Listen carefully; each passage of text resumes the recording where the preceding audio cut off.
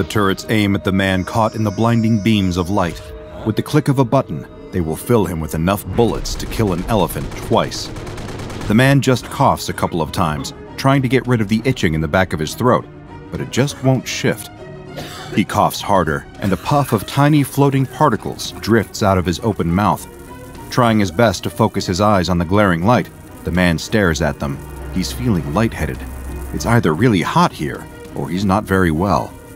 But that tickling feeling is still there at the back of his throat. He coughs harder and harder, trying to dislodge whatever it is, but it only seems to make it worse. He retches, feeling something tickling his gag reflex. A voice shouts at him to keep moving through the earpiece. It tells him there are turrets trained on the back of his head, ready to blow his brains out at any moment if he decides not to obey orders. For some reason, things are not right here. He takes a step and feels his leg wobbling beneath him. His insides feel scratchy and tense. It's as if something is working its way through his limbs, spreading and expanding.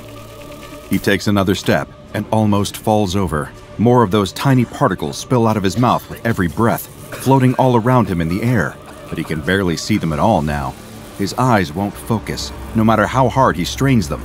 It's as if there's a layer forming over the top of them. He has to keep moving. The disembodied voice is shouting at him, barking orders, but the words make less and less sense with every passing second, and the tickling in his throat. He retches, and this time feels something shift and slide within himself, forcing its way up his windpipe and flattening his tongue to the bottom of his mouth. The force of the movement knocks him off balance, and he tumbles to his side, landing against something solid. With the few vestiges of effort that he can muster, he stares at his reflection in the mirror of the car door. Out of his mouth stretch tiny white tendrils, flexing and squirming in the sun. There are more of these particles coming out of him than there is air, as he works frantically, trying not to pass out, but it's too late. Whatever it is that's growing inside of him, he can feel it's reached his brain. Tendrils wrap themselves around his neurons, squeezing them and ripping them apart. Images, dreams, nightmares, all fire across his consciousness, choked with unimaginable pain. But suddenly, the man dies. And yet his body keeps moving, walking towards the town center. Just 1 day prior, the man had been sitting on death row. He had a date in the diary, the wardens had told him with sneering expressions. On the 23rd of August, he would sit down in the chair in front of a room full of people and feel the needle going into his arm. He didn't really have anyone to talk to about it and was quite happy in a lot of ways. He didn't have to deal with questions like, "Are you at peace with it?" or "How does it feel knowing when you will die?" He didn't really have an answer to any of those questions and didn't really want to spend the time thinking about it to come up with one. He'd stuck to his story from the moment the police arrested him, and he would continue sticking to it until the moment the needle went into his skin. Not guilty. So when a group of suits turned up outside his cell, saying they were there to take him away, he can be forgiven for having just a little bit of hope. Maybe his appeal had been heard. Maybe this was it, his chance at a new life. The man believed that as they bundled him into the back of a van and drove him across the state. He believed that as he was made to sleep on the floor of a local motel with 2 black-suited men watching him. He'd even chosen to believe that when they turned up at Site 4341. But as the man stands there with an earpiece in his ear and several turrets aimed squarely at his back, he has to let go of his hope. He doesn't know who these people are or why they've brought him here. They must be the FBI or something. The only thing they've told him is that he has to walk in a straight line. That's it. He's standing in an airlock, the kind you see in movies about aliens. On the other side of the glass panes is what looks like an empty road. Somewhere ahead of him, there's a town. An agent walks up beside him and roughly shoves an earpiece into his ear canal. The agent pushes him in the back and sends him stumbling forward.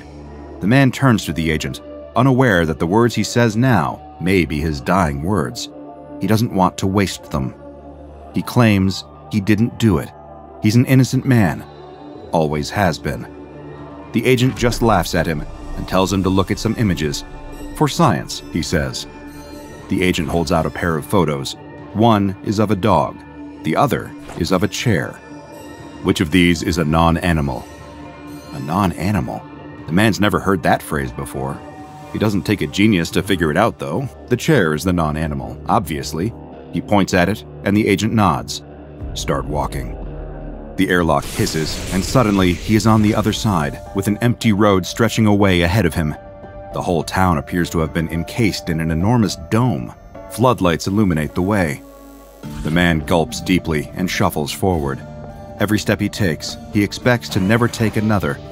He has no idea why they've brought him here, but he imagines that it must be some kind of negotiation situation. There will be some crazy cult or terrorist leader holed up in this town who wants a human sacrifice. As a death row inmate, he's one of the most expendable people in the United States. A street sign looms into view. It looks a little dirty, as if it hasn't been cleaned in a few years. Welcome to Grantsville, Kansas. Warm hearts, deep roots. In fact, the road running through here looks pretty disused. Grass and little plants work their way through cracks in the tarmac. There are even a few mushrooms here and there. This place must have been a massive dump for a while now. At the very least, a few cars driving along these roads every once in a while should kill those things back. The man's unease grows as the first buildings come into view. They don't look like they've seen the apocalypse or anything. There are no smashed windows, no fire marks, no bullet holes. It just looks empty. Every surface seems to have a layer of something growing over it. He'll need to get up closer to see it. From a distance, it looks like everything's under a very thin white sheet. But as he approaches a brick wall and stares at it intently, he realizes that it's some kind of pollen or spores that cling to all the surfaces. That doesn't make much sense either. Surely a gentle breeze would be enough to blow the layers of buildup off the buildings. It must just be pollen season around here. There's probably a giant cedar forest nearby where all the trees have released at the same time. That'll be it. The voice in his ear commands him to keep moving forward. If he stops again, he will be shot. For a second, walking through the peace and quiet, without four walls and jail bars around him, the man had almost forgotten that he was about to die. He'd almost, for a split second, felt like he was free. He follows orders, walking further and further forward, looking around in all directions. Again, there's no sign of an apocalypse.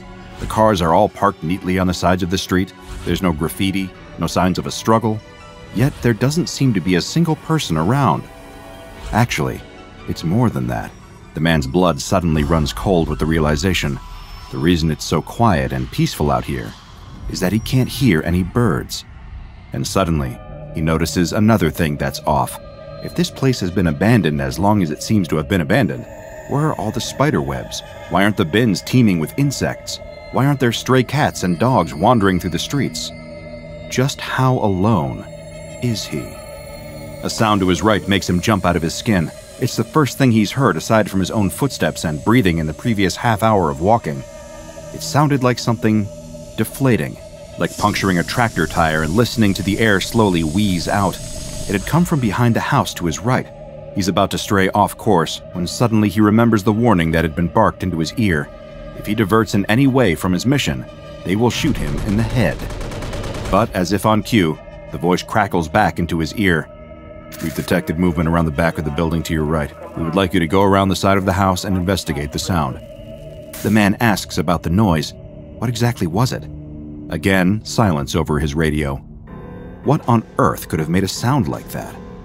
It definitely wasn't a person, and it wasn't any kind of animal he'd heard before. The man shuffles around the side of the building and pushes at the garden gate, hoping that it won't open. But of course, it does. It's a tight squeeze.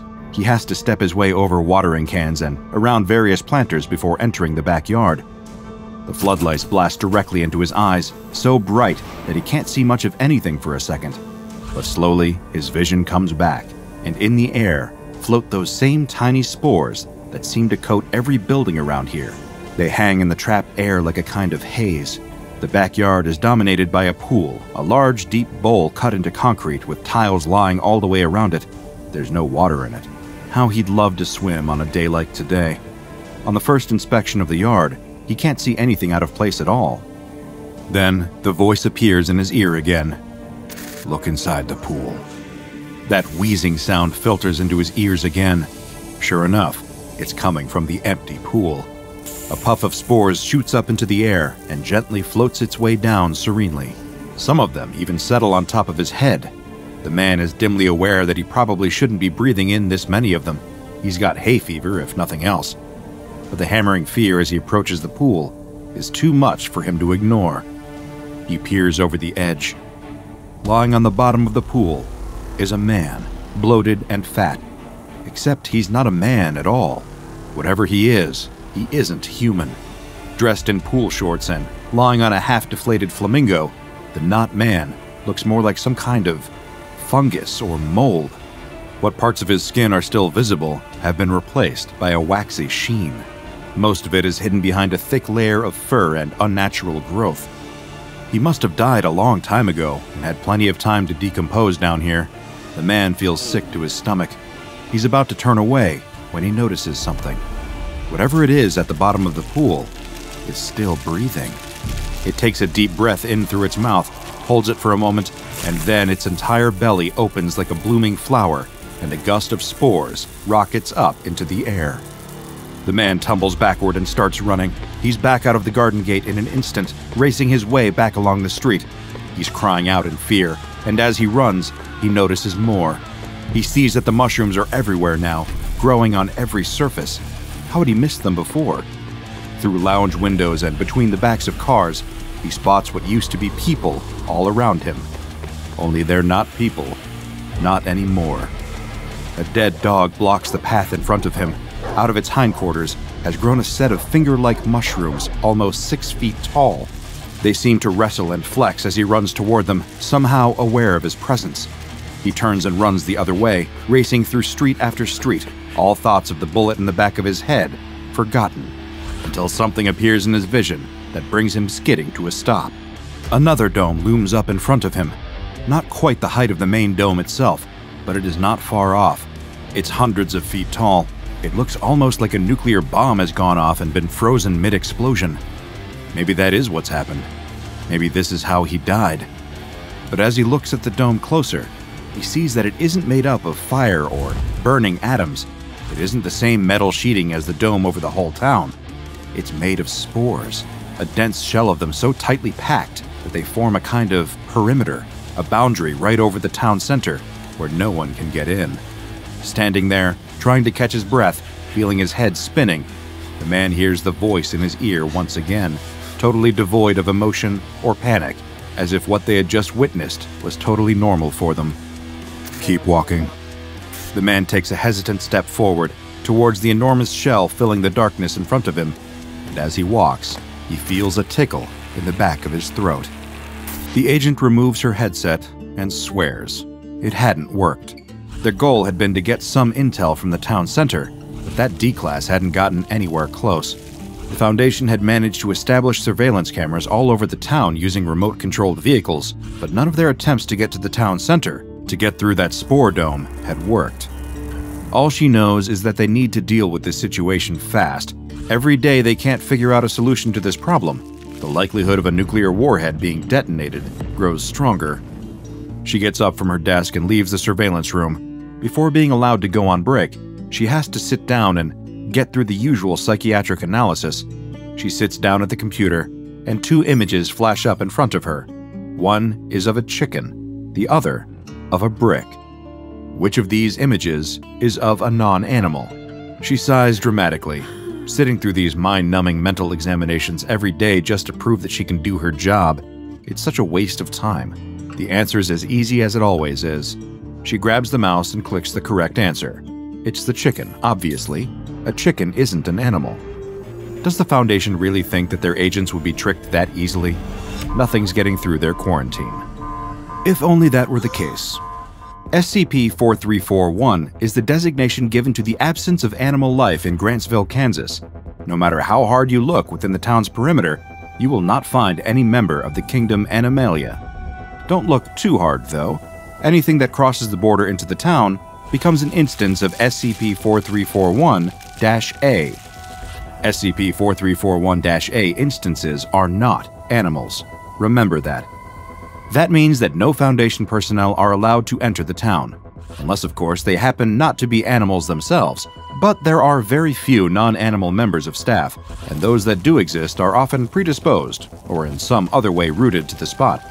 all around the town, the Foundation has established a Class 3 biohazard quarantine unit called Unit Alpha in order to keep everything in the town inside and everything out of the town outside. The first tests conducted saw a group of 4 rats being released through the airlock and into the town.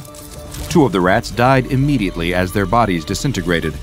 The other 2 seemed desperate to escape and turned to race back to the airlock.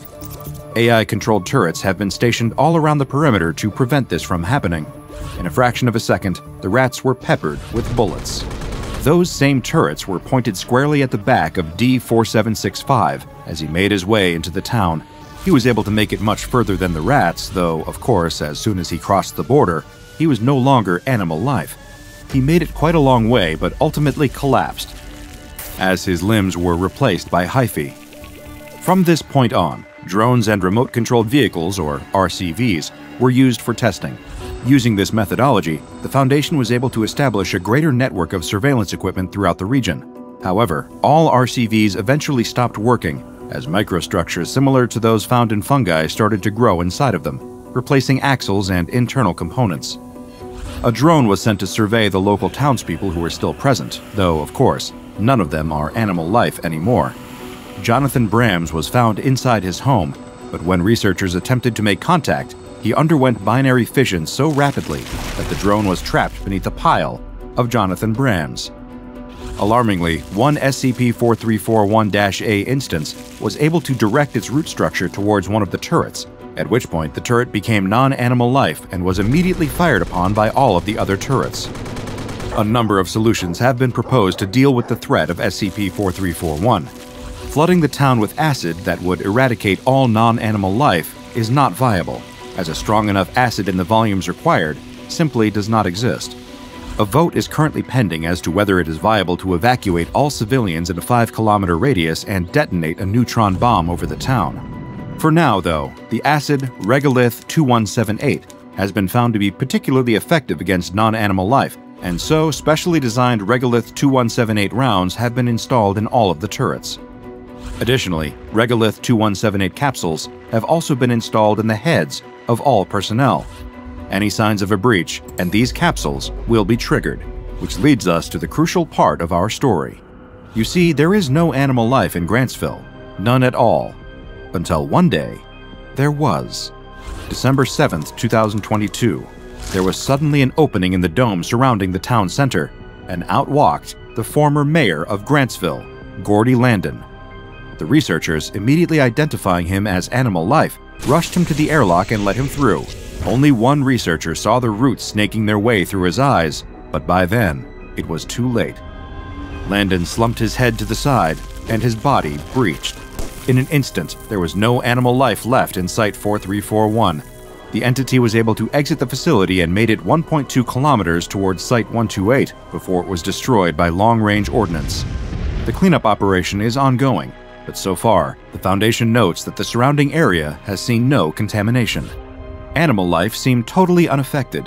What did go up were the number of agents involved in the cleanup being unable to identify animal life from non-animal life, often misidentifying the common and totally harmless bipedal superfungi as somehow being non-animals. Very strange. Back within the quarantine dome, things were changing too. A long-range drone mission was launched to find out once and for all what was inside that central spore dome. Much to the researchers' surprise, the drone was able to breach the hard shell. Inside were multiple instances of Mayor Landon, walking on advanced mobile hyphae, as well as complex fungal structures that linked entire buildings together. The Landons caught the drone, and immediately its internal components were replaced with organelles, spore sacs, and other attributes of non-animal life. All of a sudden, the top of the spore dome rocketed upwards toward the roof of the quarantine dome with an instance of Mayor Landon at its center. He hit the roof so hard that he was immediately crushed.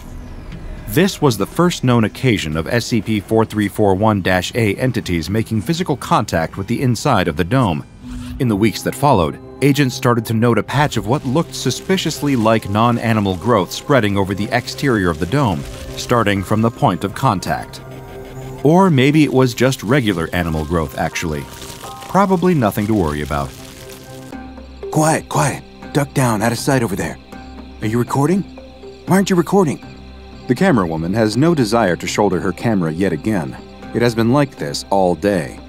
The three of them will walk 10 feet, then all of a sudden, the presenter will dive behind a bush and beckon for herself and their guard to do the same. Her patience for it is certainly starting to wear thin. Clearly nowhere near as thin as their security guards, however, as the man flexes his trigger finger against the side of the rifle, grumbling to himself in Swahili. The camera woman should never have taken this job. She knows that now, but they are far too deep in the Tanzanian wilderness to turn back now. They parked their jeep up in the early hours of the morning and started walking at sunrise. The faint blue tinge to the dark forest around them tells her it must be almost sunrise again. The presenter turns to her and runs a hand through his carefully sculpted hair. His pink skin has been burning and peeling in the sun all day long. He looks like he'd give the flamingos from earlier a run for their money as she switches the LED ring light on. The presenter clears his throat and wipes the sweat from his brow. Rumor has it that the area we're entering into now is patrolled by highly sophisticated militarized drones. Myself and my crew are risking our lives here, but that's just what it takes when you decide to live as an extreme vegan. He insists on recording several more takes. By the fifth attempt, the camera woman stops hitting record. Not worth filling up the memory with this waste of a shot. Extreme vegan. What will they come up with next? She had moved to Tanzania with dreams of working on documentaries with a capital D.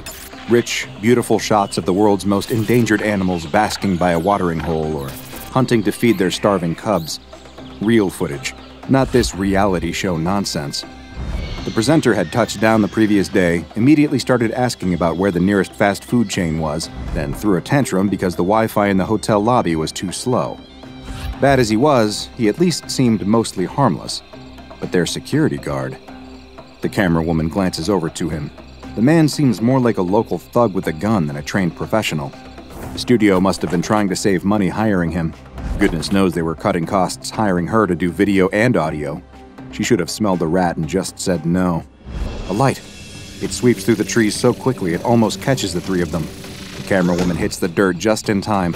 The camera bumps awkwardly into her shoulder so hard she almost cries out. A mechanical whirring fills the night. The light sweeps this way and that as they all lie motionless on the ground. Then, just as abruptly as it appeared, the light swings away and the sound fades. Maybe those drones aren't as made up as they sounded. The presenter is clearly very shaken. His wide eyes dart around between the trees as they all get back to their feet. So much for being an extreme vegan. The camera woman glances over at their security guard. A twisted grin lights up his face. She notices a little pendant has slipped out of his shirt. A small white shard hanging from a handmade chain. Even in the dead of night, the camera woman has filmed enough elephants to recognize ivory when she sees it. The security guard, no, poacher, meets her gaze. His smile widens. He speaks Swahili in a low voice. We keep moving. Shouldering the rifle, the poacher marches onwards in the direction the drone had just been a few moments ago. The camera woman and presenter have no option but to follow. For a long time, the group walks in silence. It is the longest the presenter has gone without opening his mouth since his plane touchdown. The camera woman would be enjoying the peace and quiet if it hadn't been for the sickening unease that had settled over them. Had that drone been real? If it had, then what exactly were they walking into right now? Some kind of secret facility, GMO research, labor camps? But it just looks like any other patch of forest in Tanzania. Only, it doesn't. Come to think of it, as they walk, the camera woman starts to notice little differences.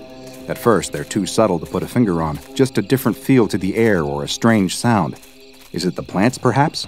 She's no botanist, so doesn't really know what she's looking at, but she's spent enough time out in the wild here to know a few plants. But now, she's spotting all kinds of strange new ones. A bush with huge red leaves here, a tree with long purple fruit there. She asks the presenter what they are. He looks up at the purple fruit tree, perplexed. Wasn't this supposed to be the whole point of this documentary? Exploring the furthest reaches of the world, looking for vegan alternatives? No idea, but let's roll the camera anyway. Ready? The presenter plucks a fruit and presents it to the lens, immediately spouting off about the fruit's medicinal qualities, levels of fiber, natural sugars, and low water consumption. All lies. The camera woman scowls at him. The presenter turns the fruit over and screams, throwing it as far as his skinny arms will allow. Never one to waste a shot, the camera woman follows the fruit on instinct, zooming in on it as it lands at the foot of a tree. Out from under the purple skin crawls an earwig. It's huge, just over 3 inches long at a guess. That's strange. If she didn't know any better, she'd think that was... A voice startles the 3 of them. It booms out from behind them, just up the slope. The presenter swivels so fast he falls over. The camera woman points the camera up the hill and snaps the figure into focus. The poacher pulls back the bolt on his rifle, finger already on the trigger. In the dark, they can hardly make out what they are looking at. It must be a man. It spoke in a man's voice, but it towers over all of them. It must be nearly 7 feet tall. They can't discern any kind of human silhouette. Odd shapes jut out this way and that. What is it made from? The voice calls out again, a deep, rumbling voice, like an earthquake heard from the ocean floor or echoing through a forest. There were other sounds layered into its voice, high twittering sounds and guttural growls. The camera woman looks to her companions. Clearly neither of them understand what it's saying either. Not Swahili, not English, not French or Arabic. The intent of the voice is very clear, however. They are not welcome. For the first time ever, the presenter is lost for words. The poacher shifts the butt of the rifle against his shoulder. Great. Now this is her job. The camera woman lowers her camera rig to the ground and raises both hands, approaching the figure carefully. The sun breaks over the horizon further up the slope. In just a few moments, she'll be able to see the stranger, whatever it is. Speaking Swahili, she explains that they are a film crew, here to shoot a documentary. They do not intend any harm and will make as little disturbance to the environment as possible. The creature does not seem to understand and repeats its previous command. It definitely sounded like a command, at least. The camera woman turns helplessly to her companions, just in time to see a small shadow rushing them. It runs on all fours, covering the ground impossibly fast. Ignoring the poacher and presenter, it snatches up her camera from the ground and hurls it at a tree. It crunches into the wood and falls to the ground in pieces. Sunlight breaks over the horizon, flooding the valley with light. The camera woman whirls around and glimpses the figure up the hill. It is a man, isn't it? Towering at nearly 7 feet, the man is adorned with flowers, blossoms, and fungi. Animal skulls and pelts hang from his shoulders. Colorful face paint etches patterns, ancient and proud, deep into his features. African buffalo horns grow proudly from his head, accentuating a triumphant floral headpiece. But a glimpse is all she gets. The figure vanishes. A sweet-scented breeze rushes down to meet her from where he was standing just a moment ago. "Where'd he go?" the presenter cries. The camera woman can see something dangerous has lit up the man's face. He's found his story. She just doesn't know quite what it is yet. The poacher also has a wry smile on his face. He's looking at the discarded purple fruit from before. No, wait. He's looking at the earwig still crawling around it. She follows his gaze, and it confirms her suspicions from before. That's a St. Helena earwig, sure as the daylight streaming onto its scuttling legs. Declared extinct in 1967. The presenter is already marching off, further down the valley. The poacher shoulders his rifle and follows, not even glancing at the camera woman. She goes over to her broken camera and kneels down. No hope. She takes out the SD card from it and pockets it. What had that creature been that had thrown it at the tree? A monkey of some kind? The presenter calls out to her. "Forget the camera, I've got a hidden one in my pocket. It'll look more authentic anyway." As they walk, they see more and more wildlife. In the early dawn, various animals are rising to their feet, stretching and wandering through the trees. At first, just small creatures, geckos, tortoises, insects. But soon they see gazelle, a family of oryx, even a hippo from a distance. But there is one thing each animal has in common. They were all declared extinct years ago, sometimes centuries ago. The camera woman keeps her mouth shut. The last thing she wants is for the poacher to know that. Although judging from the spring in his step, he's already well on his way to figuring it out. All of a sudden, the forest opens out. A watering hole the size of a lake fills their view. Animals of all sorts fly, swim, bathe, drink, and play in the morning air. Parakeets dance overhead. Rhinos lounge in the shallows. A dodo marches squarely past them on its way to join its friends. This has to be some kind of dream, surely. The penny finally drops for the presenter. He turns to his companions, wide-eyed, ready to say something, when he freezes, staring at something behind them. A shadow falls over them all. The camera woman turns to see an elephant, white as the morning snow, with round, pink eyes, old and wrinkled as time itself. It is hulkingly big, impossibly big. It dwarfs any bull elephant she's ever shot by several tons. The giant walks slowly, one plodding step at a time, right past them. so close she can almost reach out and touch it. Every part of her wants to, only she knows better. You don't interfere with nature. The elephant passes them and disappears into the woods. She looks excitedly at her companions. The poacher has a glint in his eye. The presenter is hurrying off along the water's edge. Her eyes follow his movement. There, on the shore, kneels the towering man from before. He's beside a panting and straining ibex. She's on her side, belly swollen, blood mixing with the lake's water. The camera woman draws closer, watching the man stroke the animal's side gently. He cups a painted hand behind the animal's rump and delivers a baby effortlessly. Another slides out a moment later. He takes the tiny ibexes under each arm and walks them into the water, delicately washing them clean before returning them to their mother by the shore. The presenter calls out to him, raising a hand in greeting. Sir, would you be interested in conducting a brief interview with me? It's for a network television documentary called Extreme Vegan. The figure stands and turns to them, wary. The two of them stand before him, separated by just a few feet, extinct animals chattering and cheeping all around them. In order to maintain such an eco-friendly lifestyle, you must be having a lot of plant-based alternatives in your diet. Oat milk, corn, avocado, what's your secret? As if on cue, a buffalo emerges from the water and approaches them. The man stoops, not taking an eye off the presenter, and reaches under the buffalo's body. Finding the teat, he squeezes milk into his cupped hand. He raises his hand to his mouth and drinks slowly, staring the presenter down. After a moment, he squeezes more milk into his hand and stretches it out towards them. He says a word in that same ancient voice, only this time, it is softer, welcoming. No way. Do you know how unethical it is to deprive that poor child of its natural milk? The presenter goes off on a rant. The man ignores him and offers the hand to the camerawoman instead. Without thinking, she steps forward and stoops to his hand. She drinks the milk straight from his palm. It's warm and fatty, thick like cream, but totally delicious. She looks into the man's eyes. They are a dark brown, but in the morning light, she catches flecks of gold, green, purple, and blue. The man's voice is even softer as he speaks again. Alaaniwe. His name. That must be the man's name. She raises a hand to her chest, opening her mouth to introduce herself. Bang!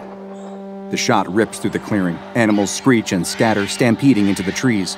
Birds fill the sky, alighting from every tree, so much so that they tangle with one another. Camerawoman's head whips around. The shot had come from the trees behind them. A roar, louder and more chilling than any animal could produce, swells from Alaaniwe. This time, he doesn't just vanish. It's like he's raptured. Vines and roots shoot up out of the dirt, wrapping around him, creeping into his mouth and eye sockets. They wrench him into the ground with such force, it sends ripples across the lake. A rumbling fills the earth. The presenter cowers by the water's edge. He's useless. The camerawoman takes off into the trees, following the sound of the shot. It doesn't take her long to find it. The white elephant lies on its side, rivers of red cascading across its chest, following the ancient furrows of its wrinkled skin. Its breathing stutters and rattles. The poacher stands before the dying animal. He turns to the camerawoman, an unhinged grin lighting up his face. He opens his mouth to speak, but from out of his throat bursts a stem, blood spraying high into the air. The camerawoman watches in abject horror as the plant grows up through the poacher. Roots ensnare his feet and ankles. The stem pierces his lower back and emerges from his throat. Offshoots stab their way out of his ribcage and temples. In a matter of seconds, it is finished. Pink flowers bloom at the tips, the poacher's corpse suspended like some kind of grotesque puppet. Without a sound, Alaaniwe emerges from the trees and walks past the camerawoman, past the poacher's body, and kneels by the elephant. He raises a hand to the creature's wound. The camerawoman waits with bated breath. He's going to heal it. She can feel it. That's Alaaniwe's final power. He can save the elephant, surely. But the blood keeps flowing. The elephant's breathing grows fainter until silence fills the clearing. No birds chattering, no breeze to rustle the trees, no more death rattles. Silence. Then, the most heartbreaking sound the camerawoman has ever heard. Alaaniwe starts to sob. She's no longer welcome here. This is not her place. Without a word, the camerawoman gets to her feet and walks back up the hill and out of the valley. As she walks, she hears footsteps approaching her. The presenter is there, arms laden with fruit and berries. He grins at her, explaining how he's going to take these home and plant them up. Start a smoothie chain called Alaaniwe's. If the first store goes well, they can franchise it, keeping the local feel but expanding to... A root stabs through his throat, interrupting him. A second stabs through his chest, shattering the hidden camera. So much for that smoothie chain. The camera woman doesn't look back. She walks through the day and the following night. She finds a road and stops. There's something in her pocket still. She takes out the SD card and looks at it. With a sad little smile, she takes the card between her fingers and snaps it clean in two. The man that you have just encountered deep in the Tanzanian wilderness may not be a man at all. Little is known about the genetic makeup of SCP-5411, otherwise known as Alaaniwe. He appears to be a male, comprised of a combination of human, animal, and botanical components. The plants and pelts that the camera woman observed him wearing are likely not items of clothing at all, but rather are naturally growing parts of Alaaniwe's anatomy, giving him the appearance of a witch doctor. None of the documented attempts to communicate with Alaaniwe have proved fruitful. While he does speak, his language is currently unidentified. He seems to have no understanding of English, Swahili, or Arabic, and is uninterested in learning them. Alaaniwe roams freely within a 35 square kilometer area of the southern Tanzanian savanna. This site has been designated SCP-5411-0, and an exclusion zone has been set up around it. Barbed wire fences and automated drones patrol the perimeter. A sacrificial goat is kept on site at all times, ready to be sacrificed as part of a binding ritual to keep SCP-5411 contained. Thus far, however, Alaaniwe has not proved to be a threat to anyone other than those who disturb the delicate ecosystem which he inhabits. His land, SCP-5411-0, is home to a number of critically endangered or near-extinct species of African animals, many of whom are from different countries in the continent. Black rhinoceros, western gorilla, African penguins, and a so-called albino ghost elephant that is central to local folklore. It is unclear how these animals came to live in this area, but there is an evident connection between Alaaniwe's care of nature and their continued survival.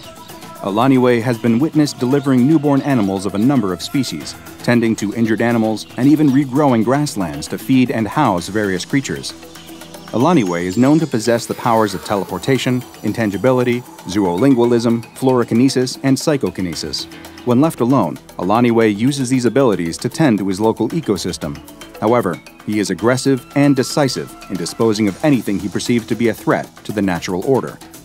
He is known to manifest and control small humanoid creatures roughly 1 meter tall that are made up of foliage, wood, mud, and rocks.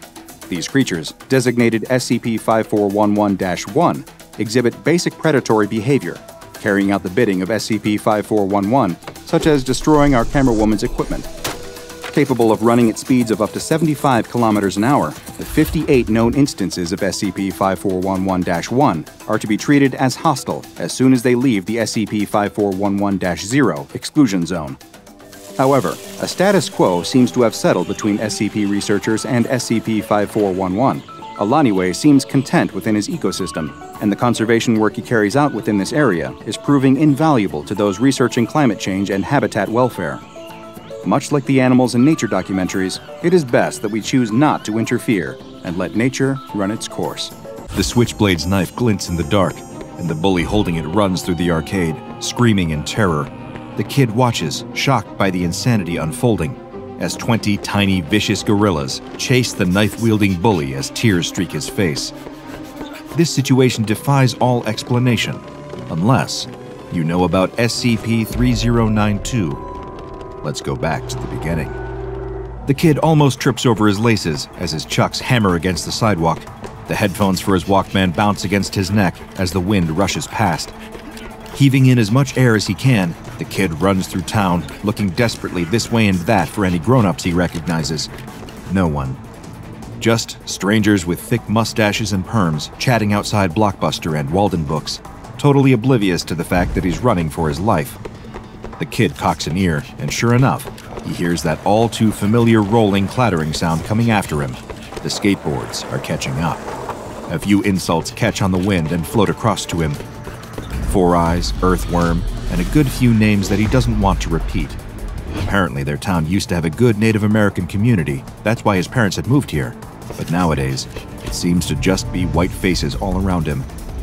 From what the bullies are shouting as they chase him, and the total apathy of the grown-ups on the sidewalks at the words, it's no wonder everyone else moved away. A rock hits the back of his head, almost knocking his glasses off. The sound of the tiny wheels roars louder and louder with every block. He needs to find an escape, and fast. Home's way too far away. His parents aren't expecting him home until nightfall. He needs a spot to lay low. The arcade? It's closed today, but the owner told him where the spare key is. He could go there, but he needs to lose them first. His lungs are burning, and his legs are starting to give up on him. Ice! The kid sees it too late and steps straight onto a patch of it. His Converse slides out from under him and flings his limbs this way and that, trying desperately to stay on his feet as he skids across the ice. His momentum throws him forward, and he sticks out another foot, catching himself back on the sidewalk. Perfect. He turns just in time to see the 4 bullies on their skateboards hitting the patch and going flying. They land in a heap together, groaning and scuffling, trying to get back up. Now's his chance. The kid shoots off down an alleyway, loops back around the block, turns up a side street, and arrives at the arcade without having looked back once. He snatches the key from under the gutter and looks around the quiet street. Nobody there, thank goodness. He darts through the door and locks it behind him with trembling fingers. Tears flood his eyes as he lets his forehead rest against the door. Every damn day, it's more of the same. Why can't he just have some peace? Why can't he just be normal? The kid stands there crying for a long time. He can't tell his parents what's going on. They've got enough of their own problems. He tried to tell his teachers, but at lunch, he overheard them laughing and joking about it all between themselves. It just sometimes feels like no one's on his side. The kid takes a deep breath and rubs the moisture out of his eyes. That's enough. If he keeps thinking about it all day, it's only going to feel worse. He's on his own now. He's safe. What he needs to do is just enjoy the little bit of peace he has now before it all starts again. And what better place to be laying low than the arcade? He hits the lights. Pinball, claw machines, and arcade cabinets all light up and start playing over one another. Air hockey, basketball hoops, and foosball all beep at him invitingly. He can't help but let a smile spread across his face. He walks across the carpet looking this way and that at Frogger, Pac-Man, Galaga, Donkey Kong. So many choices, so many choices. He hops on the counter and hits the side of the cash register. It pops open, revealing trays stacked full of quarters. Mr. Burns, the guy who owns the place, told him he's allowed to let himself in and use the money in the register to play whenever he wants, on the house. As the kid scoops a handful out of the drawer, he realizes he might not be totally on his own in this town after all. Pac-Man beeps into life as soon as the quarters fall into the slot. He grabs the joystick and stares intently at the screen, darting this way and that through the maze, munching. Try as they might, the 4 ghosts just can't catch him. The kid grins. All that time running from 4 bullies wasn't quite for nothing, was it? But after a couple of levels, he gets bored. He always plays Pac-Man, so much so that he's memorized his route through the first few levels. Kinda takes the fun out of things a bit. He lets the ghosts around him and watches Pac-Man swirl away into nothing. Frogger isn't much better. He never really clicked with this one for some reason, just felt too stop-start. He lets the frog get run over and stands back, letting out a sigh. Is there anything in here he hasn't touched yet? Wait, what's that? In the corner of the room, there's a new machine, still half covered in a sheet. It hasn't even been plugged into the wall yet. The kid skips over to it and bends down to hook it up. There. He stands back, takes hold of the sheet, and pulls as dramatically as he can. It billows and unfurls to reveal a claw machine. Oh. It's just another claw machine. Black Tie Toys is written on the side in classic 80s lettering, just under 2 meters tall or so. Nothing to make it stand out from the other cabinets in here. But not only does it look boring, it doesn't have anything he wants inside. Just a bunch of plushy gorillas. Not exactly a brand new cabinet, but worth a shot anyway. The kid slots a coin in and cracks his knuckles. Here goes nothing. The claw swings to life at the slightest touch of the joystick. These things are normally rigged, so he's not exactly expecting much from it. May as well just drop the claw here. All the toys in this one are the same anyway. No way. It's caught onto one of the gorilla's feet, lifting the toy up as it dangles upside down. It swings precariously this way and that as the claw guides it over to the hole. It's a defective toy with a bit of stitching loose on its shoulder, but he couldn't care less. The thrill of getting one first time. The toy drops into the chute and thumps to the bottom, just behind the little door. The kid punches the air and yells in triumph. He did it, first try. He bends down and reaches out into the little flap, just as the flap opens by itself. He freezes as a little toy gorilla opens the door for himself and hops out onto the carpet. The kid yelps and jumps backwards, tripping over his feet. Somewhere in that chute, between falling in and popping out, this little toy had, well, it had come alive. The little gorilla does the same as the kid, leaping backwards defensively. It raises two soft fists with surprisingly dexterous fingers and looks the kid up and down warily. It orders the kid in a stern, militaristic voice to identify himself. The kid's jaw drops open. It can speak? The little plushy gorilla's voice is gruff, but high-pitched enough to match his size. He barely comes up to the kid's knee. The gorilla asks him if he's friendly. The kid nods quickly. The gorilla's eyes narrow. What's your favorite fruit? The gorilla asks. Bananas. Phew, The gorilla says, dropping his fists. you never can be too careful. The kid dusts himself off and climbs to his feet. The gorilla deftly scales the side of the claw machine and hangs off it, surveying the arcade. The kid asks his name, which seems to stump the little toy. It picks at the loose stitching on his shoulder. The kid suggests calling him Stitches. The gorilla salutes at the sound of his new name. All right, kid, what's the operation? Give me the sit rep. Operation? Sit rep? The kid stands there, nonplussed for a moment. Well, they're in an arcade. Stitches nods sagely, taking the intel on board. And they have to stay here until nightfall. The little gorilla has already swung himself up on top of the machine to get a better view of strategic locations. And where are the hostiles? The kid hesitates. Stitches looks down at him knowingly. An unspoken understanding passes between them. They could be attacked at any moment. The pair of them take a walk around the room, the kid explaining the situation. 4 bullies, 3 entrances, front door, alley door, and a window. No back rooms or hallways, those are all locked. The gorilla takes a candy cane from behind the counter and sticks it in the side of his mouth like a cigar. He doesn't seem to be able to chew it or even suck on it. He is just a toy after all. But the kid feels like he can't really point that out. He has no idea how fragile his comrade's ego is. Look, I can't actually taste it, okay? I can only see, hear, and touch. I'm insecure about it. Leave me alone. We haven't got much time anyway, The gorilla says. We've got to prepare our defenses. The two of them go to work, Stitches barking orders at the kid as they ready themselves for the bully's arrival. The kid asks Stitches what exactly their aim is. The plushie looks at the kid like it's a trick question. Total domination, absolute victory, annihilation, a butchering. The kid straightens, suddenly feeling very unsure about all of this. He tells Stitches that he doesn't want to kill anyone or anything like that. Kill? The little gorilla falls backwards off the coin machine in surprise. Kill? No. What's wrong with you? Of course not. We're gonna tickle, bamboozle, inconvenience, and bonk. Where those things fit within the confines of the Geneva Convention, of course. Bang, bang, bang! The hammering fists on the door are so loud that it shakes on its hinges. They've barely had 10 minutes to get ready. That's not fair. The kid can see the shadows of feet blocking the streetlight.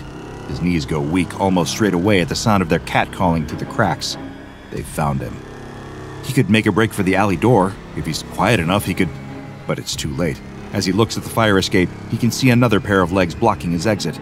No point jumping out of the window. They'd see him straight away and have him blocked off from both sides. He looks down at his squishy little companion. They have no choice. It's time for guerrilla warfare. The front door crashes open, splinters of wood flying everywhere, and 3 of the bullies storm in. Front and center is their ringleader, dressed in all-black skater clothes with a constant sneer on his face. He must easily be a good foot taller than the kid, but even he looks small standing in between the twins. Hulking, egg-shaped boys with no hair on their heads or glints in their eyes. The banging noise behind the kid tells him that the 4th bully is trying to kick his way through the alley door. They don't have time to deal with that now. The twins are storming over to him like a pair of freight trains. His legs are really shaking now. He needs to move, but Stitches is gone. That loyal gorilla had been at his side just a moment ago, but as soon as trouble arrived, he disappeared, just like they always do. The twins are nearly upon him now. The kid doesn't have a choice. He takes a deep breath and closes his eyes, ready for a beating. Yeah! The primal scream fills the arcade. Out of the rafters, a tiny toy gorilla swings down on a loose cable, heading straight for the twins' faces. Their round faces barely have time to go from angry to confused before the cuddly toy is on top of them, pummeling them with its soft fists. Turns out those fists aren't worth much in a fight. Twin 1 pulls the ape off his face and holds it at arm's length. 2 of them stare at Stitches, who's swinging his fists wildly through thin air. Apparently lacking the brainpower to be stunned that an inanimate cuddly toy has gained sentience, Twin 1 tosses Stitches over the arcade cabinets, and the pair of them continue their advance. Except the distraction worked just long enough.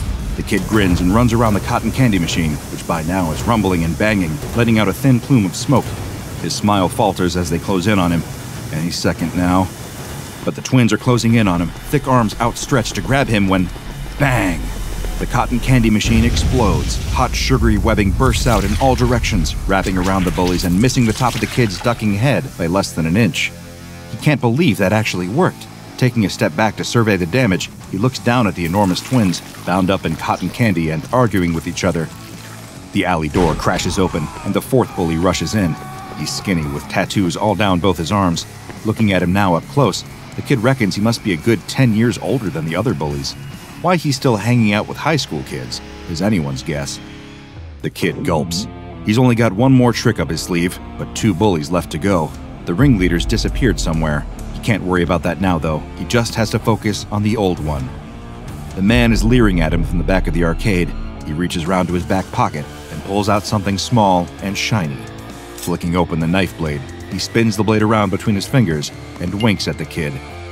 He feels all the blood leave his face. This isn't a game anymore. He needs to get out of here. The kid makes a break for it, running towards the open front doors, but in a flash, the old bully is in front of him, playing with the knife and smiling that same sinister smile. He tries to run back the other way, to the alley door, but the bully is blocking him again, before he can even take a few steps. How is he that fast?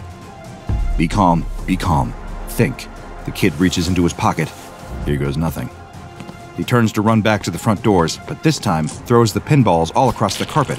For a second, it looks like it hasn't worked. The old bully steps in the gaps between the pinballs. He looks down to see them all there scattered around in front of him, but too late. His foot is already landing on about 5 metal balls that all shoot out from under him. He goes flying, crashing right into a Galaga machine head first. His leg twitches a couple times, and he goes still. The knife flies out of his hand, arcing through the air, spinning round and round and round, before landing with a gentle thud on the soft carpet. A sneaker treads onto the handle, a sneaker attached to a hairy leg sticking out of a pair of cord pants. The ringleader bends over to pick up the blade, flicks it open, and holds it against the neck of the little gorilla clutched in his arms. It would almost look funny, the bully threatening a cuddly toy, if the toy wasn't writhing around in fear. The kid cries out in panic for the knife-wielding bully to put his plush gorilla friend down. He's got nothing left, no more tricks up his sleeve. It's over. The bully just grins maniacally at him and pushes the knife harder against the squishy neck. He's got stitches by the shoulder of his arm, just above where the stitching is coming loose. The bully's back is to the cash register. On the wall behind him, dozens of giant cuddly prizes hang lifeless. The bully hisses that the kid is gonna pay for making them run all over town. The kid nods his head. He will, he promises. They can beat him up or whatever they like, just don't hurt Stitches. The bully laughs at the gorilla's name. You gave him a name? You're such a loser. Couldn't come up with anything better than Stitches. What does that name even mean? Let me show ya, the gorilla yells. Twisting away from the blade, he reaches into the gap in his shoulder, crying out in pain, and pulls out handfuls of stuffing, throwing them up into the bully's face. It doesn't do much, but it's enough to distract him. The kid seizes his chance, dashing forward and shoving the bully square in the chest, knocking him backwards and freeing Stitches. The little gorilla runs off to safety straight away. The kid can hardly believe what he's seeing. The bully is getting to his feet now, knife still in hand, snarling, but almost immediately, his snarling is drowned out by the sound of a shrieking primate, then another one. Both kid and bully wheel round to see Stitches swinging across the wall of stuffed toys, giving them high fives.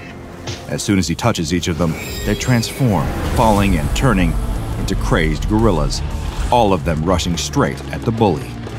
His eyes widen in terror. He turns on his heel and runs out through the open doors, pursued by a small army.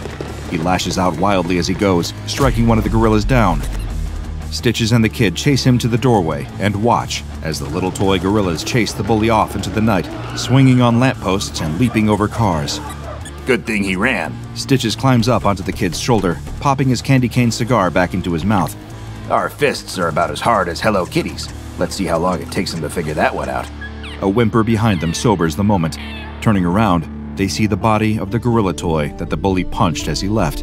It lies slumped on a pinball machine, stuffing bursting from its chest. Plumes of cotton cover the glass. Stitches buries his head in the kid's neck, sickened and devastated by the casualty. The dying gorilla looks at him with beady little eyes. It raises a dramatic hand towards him. breathing in shaky gasps. Mr. Stitches, I don't feel so good. Like a community theater actor doing Shakespeare, the little toy dies a dramatic death. Throwing his head back, he takes one desperate gasping breath and falls still. The kid stands there in shock, except the little gorilla does seem to be breathing, very lightly, as if pretending he's dead. The kid sidles up to the cabinet and pokes him. "Hello?" He pokes the gorilla again. It opens one eye and looks at him, annoyed. I'm out of the game. Leave me alone. Stitches hits the kid on the side of the head. Hey, let him be out of the game in peace. Show some respect. Sorry. The kid clasps his hands together in humility and stands by the pretend dying gorilla. Stitches salutes, until they get bored and go off to play a game of Galaga. There are no streetlights on this stretch of the old, narrow road which runs through a rural part of West Virginia. A car has gone off the road into a ditch and needs to be pulled out. A common task for this tow truck driver, and he's often in the area doing similar jobs, though he's never been on this particular road, and he has to keep his eyes peeled for any signs or other markers that might give him an idea of how close he is to his turn. He spots something up ahead, but as he gets closer, he sees that it isn't a road sign, it's a billboard. As he passes by, he can make out the weathered lettering advertising a diner 20 miles down the road that's probably been closed for at least as many years. As he continues driving, he sees more dilapidated billboards, advertising other long-since shuttered businesses like gas stations and auto body shops. But then he sees one on the road ahead of him that's nothing like the others. This one doesn't look old at all. In fact, it looks quite new. He drives by and has to question if he saw it correctly. It seemed like all it said was, "Get away," over and over, and then the name of a road. Is that an invitation or a warning? It wasn't even clear what kind of business it might be advertising. He continues driving, but he can't quit thinking about that strange sign. He even feels compelled to turn around so he can get another look at it. But there's no need, because as he rounds a curve, there's another of the same sign. This time he slows down as he passes to get a better look, and he was right. It just says, "Get away" multiple times with the name of a road. Wagriwa Road. Must be Native American or something. Now he really can't get the billboard out of his mind. What does it mean? What is it advertising? And why is there a third one of them just ahead of him? He pulls his truck to the side of the road, stopping with his headlights illuminating the sign. He gets out of the truck and stands in front of the billboard. It's just the same as the others. "Get away," written over and over. Wagriwa Road. He can see now that the background of the sign is a picture of some trees on a gray, cloudy winter day. He also notices for the first time that there's another line at the bottom. "Find what you are looking for." What does it mean? Find what you're looking for on Wagriwa Road? Where even is that? There's no directions, no address, no phone number. He takes a step back from the sign and looks up and down the darkened road. What is he doing out here on the side of the road? Someone is stranded in a ditch waiting for him and he's staring at a billboard? He gets back into the truck, puts it in gear, and drives away. As he continues down the tree-lined rural road, though, he inevitably finds his thoughts turning back to the signs. Get away. But find what you're looking for? Doesn't make any sense. Or are you supposed to get away to Wagriwa Road? Who would put these up? And why do they look so new? Everything else out here looks like it's for a business that shut down years ago. What are they trying to... He suddenly slams on his brakes and comes to a screeching stop in the middle of the road. His eyes are locked on what's in front of him. His headlights aren't lighting up another billboard, though. This time, it is a worn road sign. Wagriwa Road. He can't help it. He has to know what's down this road. He has to know what these signs are about. The stuck driver can wait a few minutes longer. He turns his truck onto the narrow gravel road and drives for a few hundred yards, following it around a couple of bends as it winds through the trees until it abruptly ends. There's nothing out here. No buildings, no signs, just what looks to be a dirt path leading deeper into the woods. The tow truck driver switches off the ignition, and the road is plunged into darkness.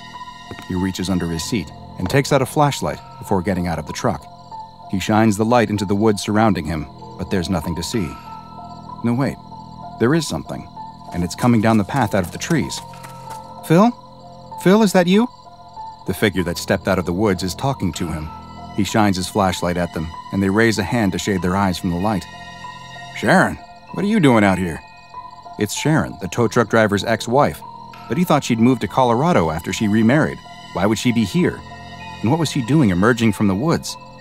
"Phil, come here. I need to show you something." He hesitates for just a moment, but then finds that he's walking towards his ex-wife. Before he can reach her, she turns around and starts walking down the path back into the woods, and he follows. He walks just behind her, his flashlight illuminating the path in front of them. He thinks he hears a rustling coming from the woods next to him and searches the trees with his flashlight, but doesn't see anything. "Come on, it's just a little further," she says. "Where are we going? What's just a little further?" "What you're looking for." The woods suddenly open up, and he finds that they are standing in a clearing. She stops walking, and he pauses next to her. He opens his mouth to speak, but she quickly shushes him. "Quiet, they're almost here." The tow truck driver looks around, but he doesn't see anything, just the faint outline of trees that are barely visible on this moonless night. But then he watches as several creatures begin to emerge out of the woods into the clearing. They're deer? He watches as just a few come towards him at first, but then he notices that they have completely surrounded him. There must be over 20. "Turn off your light," she tells him. He obeys, and in the darkness he can see now that there is something special about these deer. Their eyes are glowing with a pale white light. One of the smaller deer steps forward and cautiously approaches him. He squats down and holds his hand out, showing it that he means it no harm. The deer looks back nervously at a larger one that he thinks must be its mother. It looks like it nods in approval, and the smaller deer moves closer. He can clearly see its big, beautiful doe eyes glow brightly in the dark. "You're okay," he says, and leans forward to give it a reassuring pet when...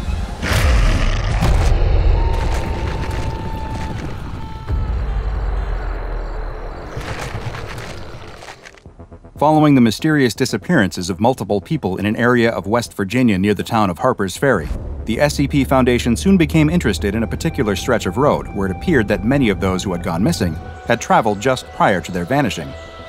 Agents were dispatched to the area and immediately detected high levels of thaumaturgic energy, with the epicenter appearing to be on a plot of privately owned land. Investigation of local records revealed that the land was owned by a man named Richard Redkin. The Foundation staff contacted Mr. Redkin under the guise of being federal agents investigating a crime that had been committed on the property while he was away. Mr. Redkin happily cooperated with the agents, explaining to them that he had never experienced any abnormal events on the property while he was living there, but that he had not resided on the land for some time. Strangely, he claimed to not know the road as Wagriwa Road, insisting that as far as he knew it had never had an official name, being nothing more than a long driveway out to his property. When asked if he could remember anything else abnormal about the location, he told the agents no, but that his daughter had written many fictional stories about strange happenings on the land, and perhaps those had somehow turned into rumors and then urban legends, though that was a long time ago. When the agents requested to meet with the daughter, he explained that it was impossible. She had drowned many years prior in the nearby Shenandoah River. The agents again examined the local records and found that Mr. Redkin wasn't lying. His daughter really had passed away, and her body was found in the river. The timing of this accident was quite coincidental, though, as it had occurred exactly 1 week before the first missing person in the area was reported. Quickly realizing that something was not quite right with this piece of land, the SCP Foundation authorized the purchase from Mr. Redkin, who was more than happy to sell, and a research outpost was constructed to further investigate the anomalous events, which had collectively been dubbed SCP-4434. While exploring the surrounding area, they soon found what so many others had before: the bizarre billboards imploring one to both get away as well as come to Wagriwa Road to find what you are looking for. The signs, which were designated as SCP-4434-A, were found on roads across the West Virginia, Maryland, and Virginia tri-state area, but their locations would often change, with the billboards only manifesting for short amounts of time before vanishing and reappearing elsewhere. Bizarrely, when attempts were made to photograph or videotape the signs, the resulting footage would show only a blank white sign. The Foundation knew that they needed to investigate further, and several experiments were authorized to find just what was happening on the land at the end of the mysterious road. A D-Class personnel, D-84021, was given a radio and implanted with GPS locators in his neck, torso, and thigh, and sent down the road with orders to report back on what they experienced, though unlike the people who had gone missing, he was not shown the billboard prior to entering the area. The D-Class walked to the end of the road, where he reported that a creature was emerging from a path leading into the woods. He soon exclaimed that the creature was a dog that he used to own.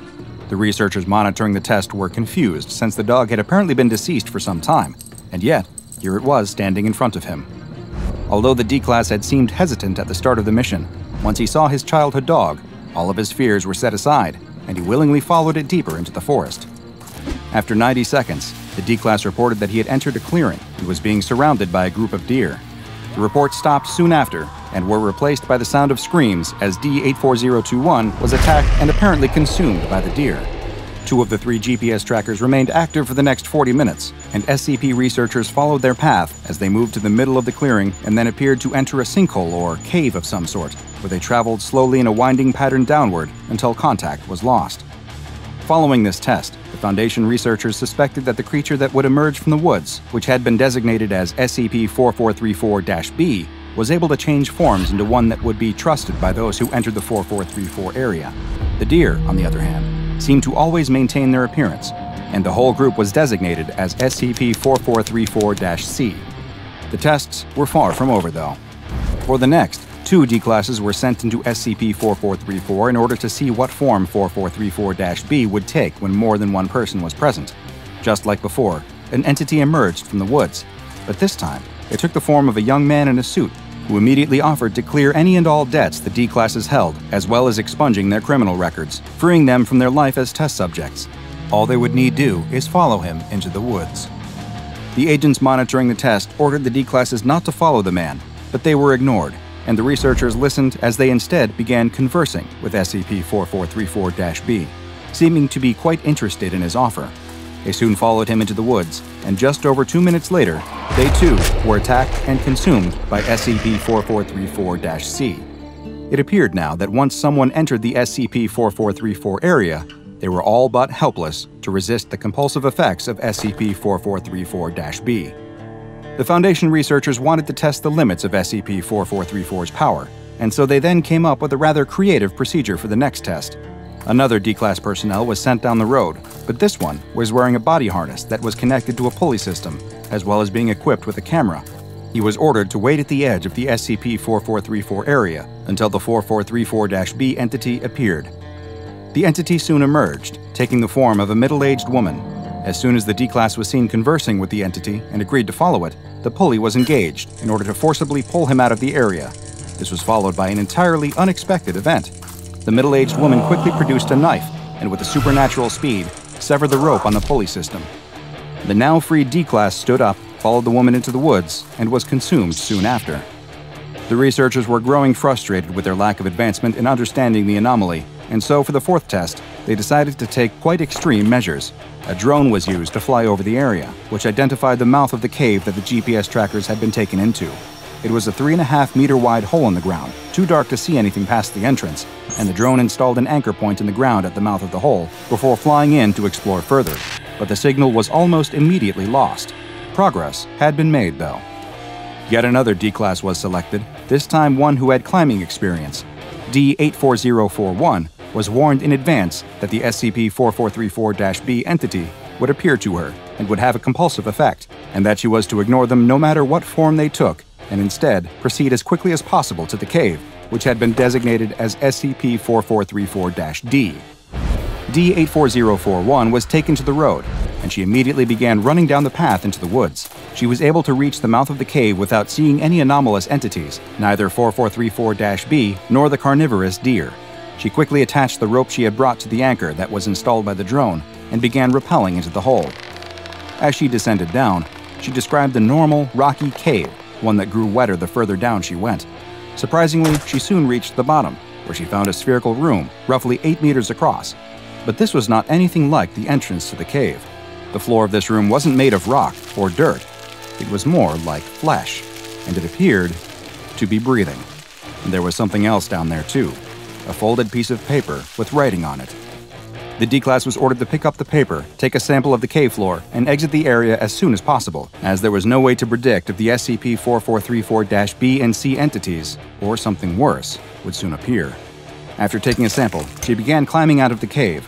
When she emerged, there were still no signs of any anomalous creatures, but she quickly made her way down the road and out of the SCP-4434 area.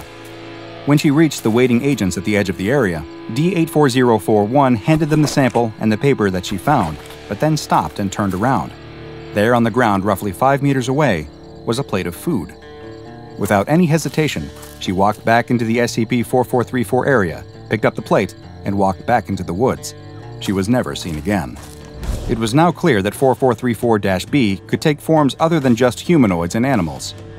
As the objects that the D-Class had managed to get out of SCP-4434 were analyzed, the area's former owner, Richard Redkin, was again questioned by Foundation agents.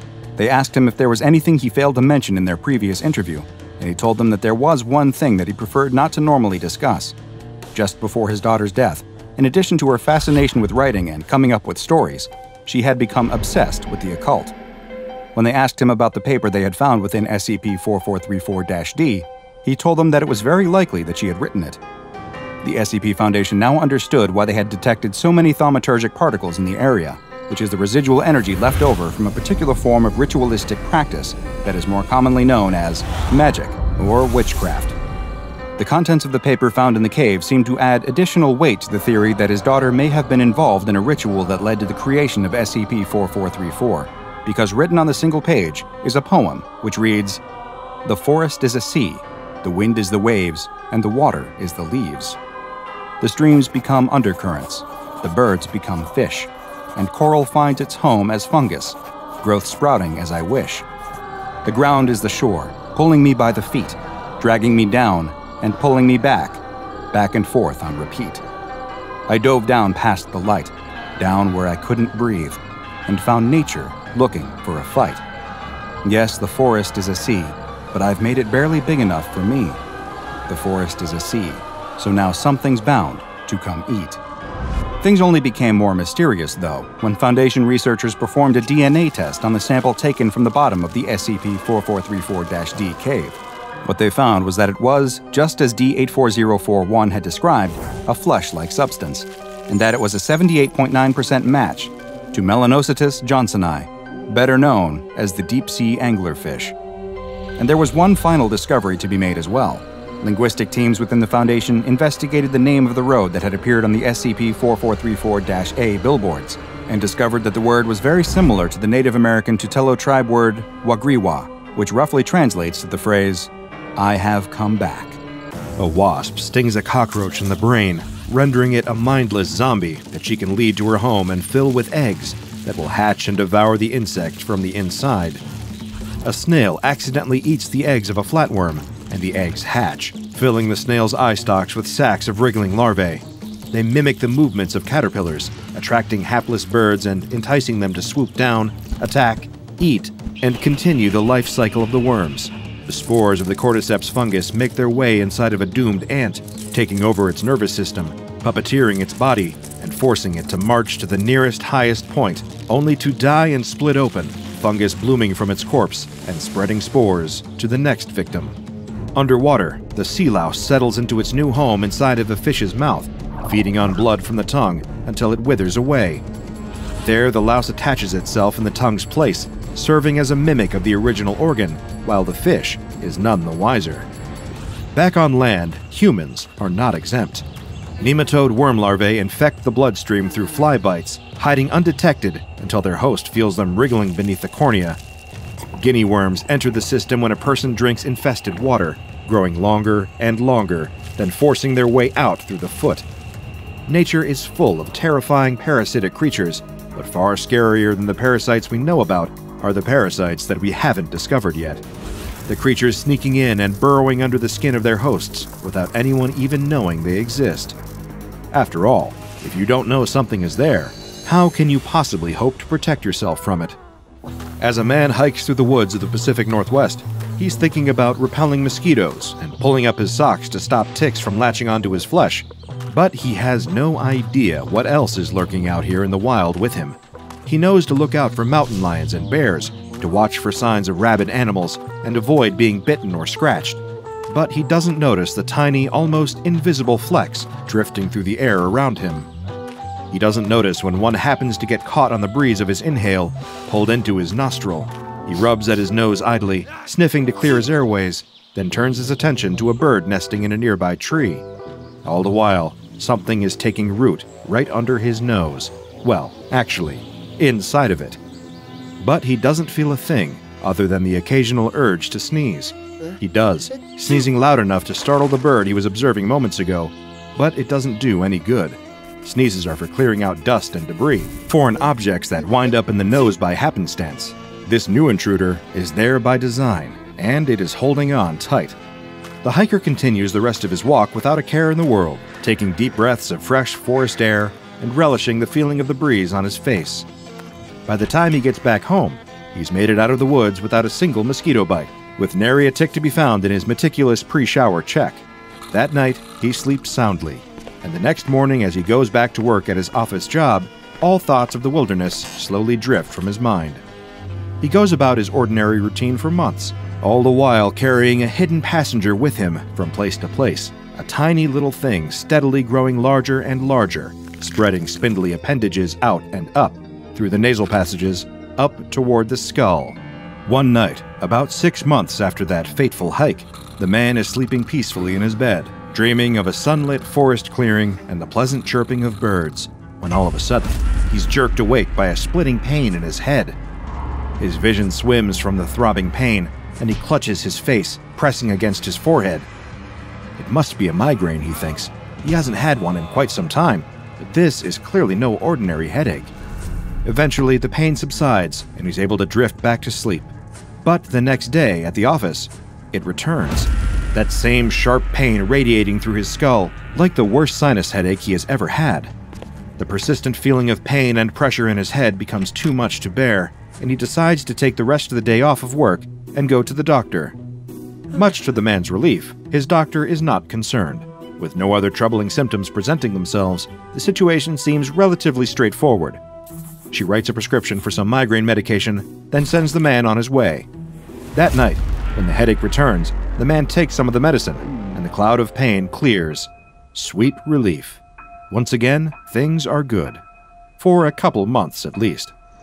But then, one day, on his morning walk to the office, just as he's lifting his travel mug of coffee to his lips, his vision cuts out. It's as if something is blocking his eyes, as if someone were covering them and preventing him from seeing directly ahead. But when he lifts his hand to feel his face, there's nothing there. Panicking at the sudden loss of sight, he drops his cup, spilling coffee all over the sidewalk. He doesn't even notice the spill, too busy grasping at his face and feeling his eyes with his fingers. He fumbles in his pocket for his phone, hoping he can remember where the numbers on the screen are well enough to call 911. But his hands are shaking so hard that he drops the phone, hearing it clatter on the pavement. He exclaims in frustration and fear and turns around following the sound of the phone. And as he turns, his vision suddenly clears, the blinders lifted, and he's able to see just as well as he did before. Experimentally, he turns back to face his original direction, and again he loses his sight, something blocking his view. He turns around, and he can see again. He tries this a few more times, spinning back and forth, watching his vision flicker in and out. He only stops when a passing jogger shouts at him, asking what the hell he's doing.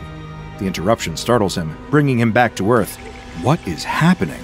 Surely this can't be normal. What is it about facing one direction that causes him to lose his sight, while another direction returns him to normal? A sinking feeling in his stomach tells him that whatever was causing his headaches before, it was not something he should ignore any longer. He grabs his phone off the ground, calls out of work, and schedules an urgent appointment with his doctor. At first, he considers running home and getting his car or his bicycle, but his unreliable vision would make taking either mode of transportation a potentially deadly mistake. So instead, he walks. The walk to the doctor's office is the most difficult walk of the man's life. Every time he turns a corner, he wonders if his vision will flicker out again, if the mysterious obstacle will block his sight and force him to reroute himself or start from scratch. While trying to maintain a consistent line of sight, he loses his balance several times and nearly collides with a lamppost. Eventually, he reaches the doctor's office. One look at the man's terrified face is enough for the doctor to insist on some immediate x-rays of his head. The man sits on the examination table, nervously bouncing his knee, waiting for the doctor to return with the results. What could it be? Some undiagnosed degenerative illness? A tumor? Irreparable damage caused by looking at a solar eclipse as a child? The man can hear the doctor speaking to a nurse in hushed, frightened tones just outside of the exam room door. He can't quite tell what she's saying, but he makes out one word that makes his blood run cold. Infestation. When the door opens and the doctor enters holding the man's chart, her expression is neutral and professional, but her face is pale, her forehead dotted with sweat. She can't hide the fact that whatever she saw on that x-ray, it horrified her. "What is it?" he asks, though he isn't sure he wants to hear the answer. The doctor is silent for a moment, turning over the right words to say in her mind. After a seemingly endless pause, she pulls an X-ray from the stack of papers on her clipboard and pins it up for them both to see. There the man can see his skull, a white outline against the dark background, his skeleton on display. But inside of the skull, there's a mass that definitely shouldn't be there. It starts in his nose, a rounded shape, but it stretches out in long limbs that travel up into his brain. After a long pause, the doctor speaks. I've never seen anything quite like this before. At first, I thought it might be some sort of growth, but as I reviewed the scans, I realized that it showed signs of movement. Whatever's in there, I'm afraid that it's alive. The man's stomach turns, and he worries for a moment that he might be sick all over the clean white floor. Instead, he just asks the doctor what can be done to help him. She explains that she plans to give him a local anesthetic, then attempt to get a closer look at the situation. Once she has eyes on the parasite, she will see if she can surgically remove it without causing any additional damage to his brain tissue. All the man can think about is that thing inside of his skull and how badly he wants it gone, by any means necessary. He immediately agrees, and after a few quick injections, he's lying on his back, staring up at the ceiling, as the doctor performs a nasal endoscopy. She slides the tube up his nostril a little bit at a time, monitoring the image on a nearby screen. Suddenly, she freezes, a small gasp escaping her lips. He demands to know what she's seeing, and she stammers, saying only that it's a creature she's never seen before, but it looks quite a bit like a sea spider. The man's eyes widen, and he's about to say something else, and suddenly his vision goes dark again. Now he knows what that means, and the doctor's startled cry confirms it. The creature is moving. The man begins shaking, begging the doctor to get it out of him, to just grab the invader with some tweezers or whatever it is doctors do in this situation and get it out of his head. She grabs a pair of nasal forceps and slowly eases them into his nose, but the creature feels her coming and lurches upward away from her grasp. The man feels a sudden burst of pain, and then everything goes dark as he loses consciousness, his eyes fluttering shut. The doctor checks his pulse, checks his breathing, and attempts to rouse her patient, but he's out cold. As she examines him, she notices a fluttering motion beneath his right eyelid. At first, she thinks she imagines it and takes a closer look. The flutter turns into a distinct, undeniable bulge beneath the eyelid, and then a slender limb pokes out from beneath the thin veil of flesh. It curves under the eyelid, tugging it open to reveal the unfocused eyeball beneath, and something else. Something moving, pushing the eyeball aside just slightly without knocking it from the socket. The doctor watches in open-mouthed horror as more long, thin appendages join the first, poking out from behind the eye toward the air. The many-legged creature pulls itself from the ocular cavity and begins scuttling down her patient's face, over his neck, and off the edge of the exam table and onto the floor. As it nears the door, the doctor regains her ability to move and rushes to try and catch the thing. She grabs a jar and the forceps, hoping to capture it without touching it. Even with gloves on, she shudders at the thought of touching the thing. It evades her grasp, darting away from her forceps. It scrabbles back toward the table, and in a moment of primal instinct and revulsion, the doctor brings her foot up and stomps on the little parasite with all of her strength. When she lifts her shoe, all that's left on the ground is a few spindly legs and a small brown stain. She curses herself for acting impulsively and not finding a way to trap the thing and keep it for observation, but that ship has sailed. The only thing she can do now is tend to her patient and monitor his well-being. As she approaches the man on the table, his eyes open, and he gasps, sitting up suddenly and gripping his head.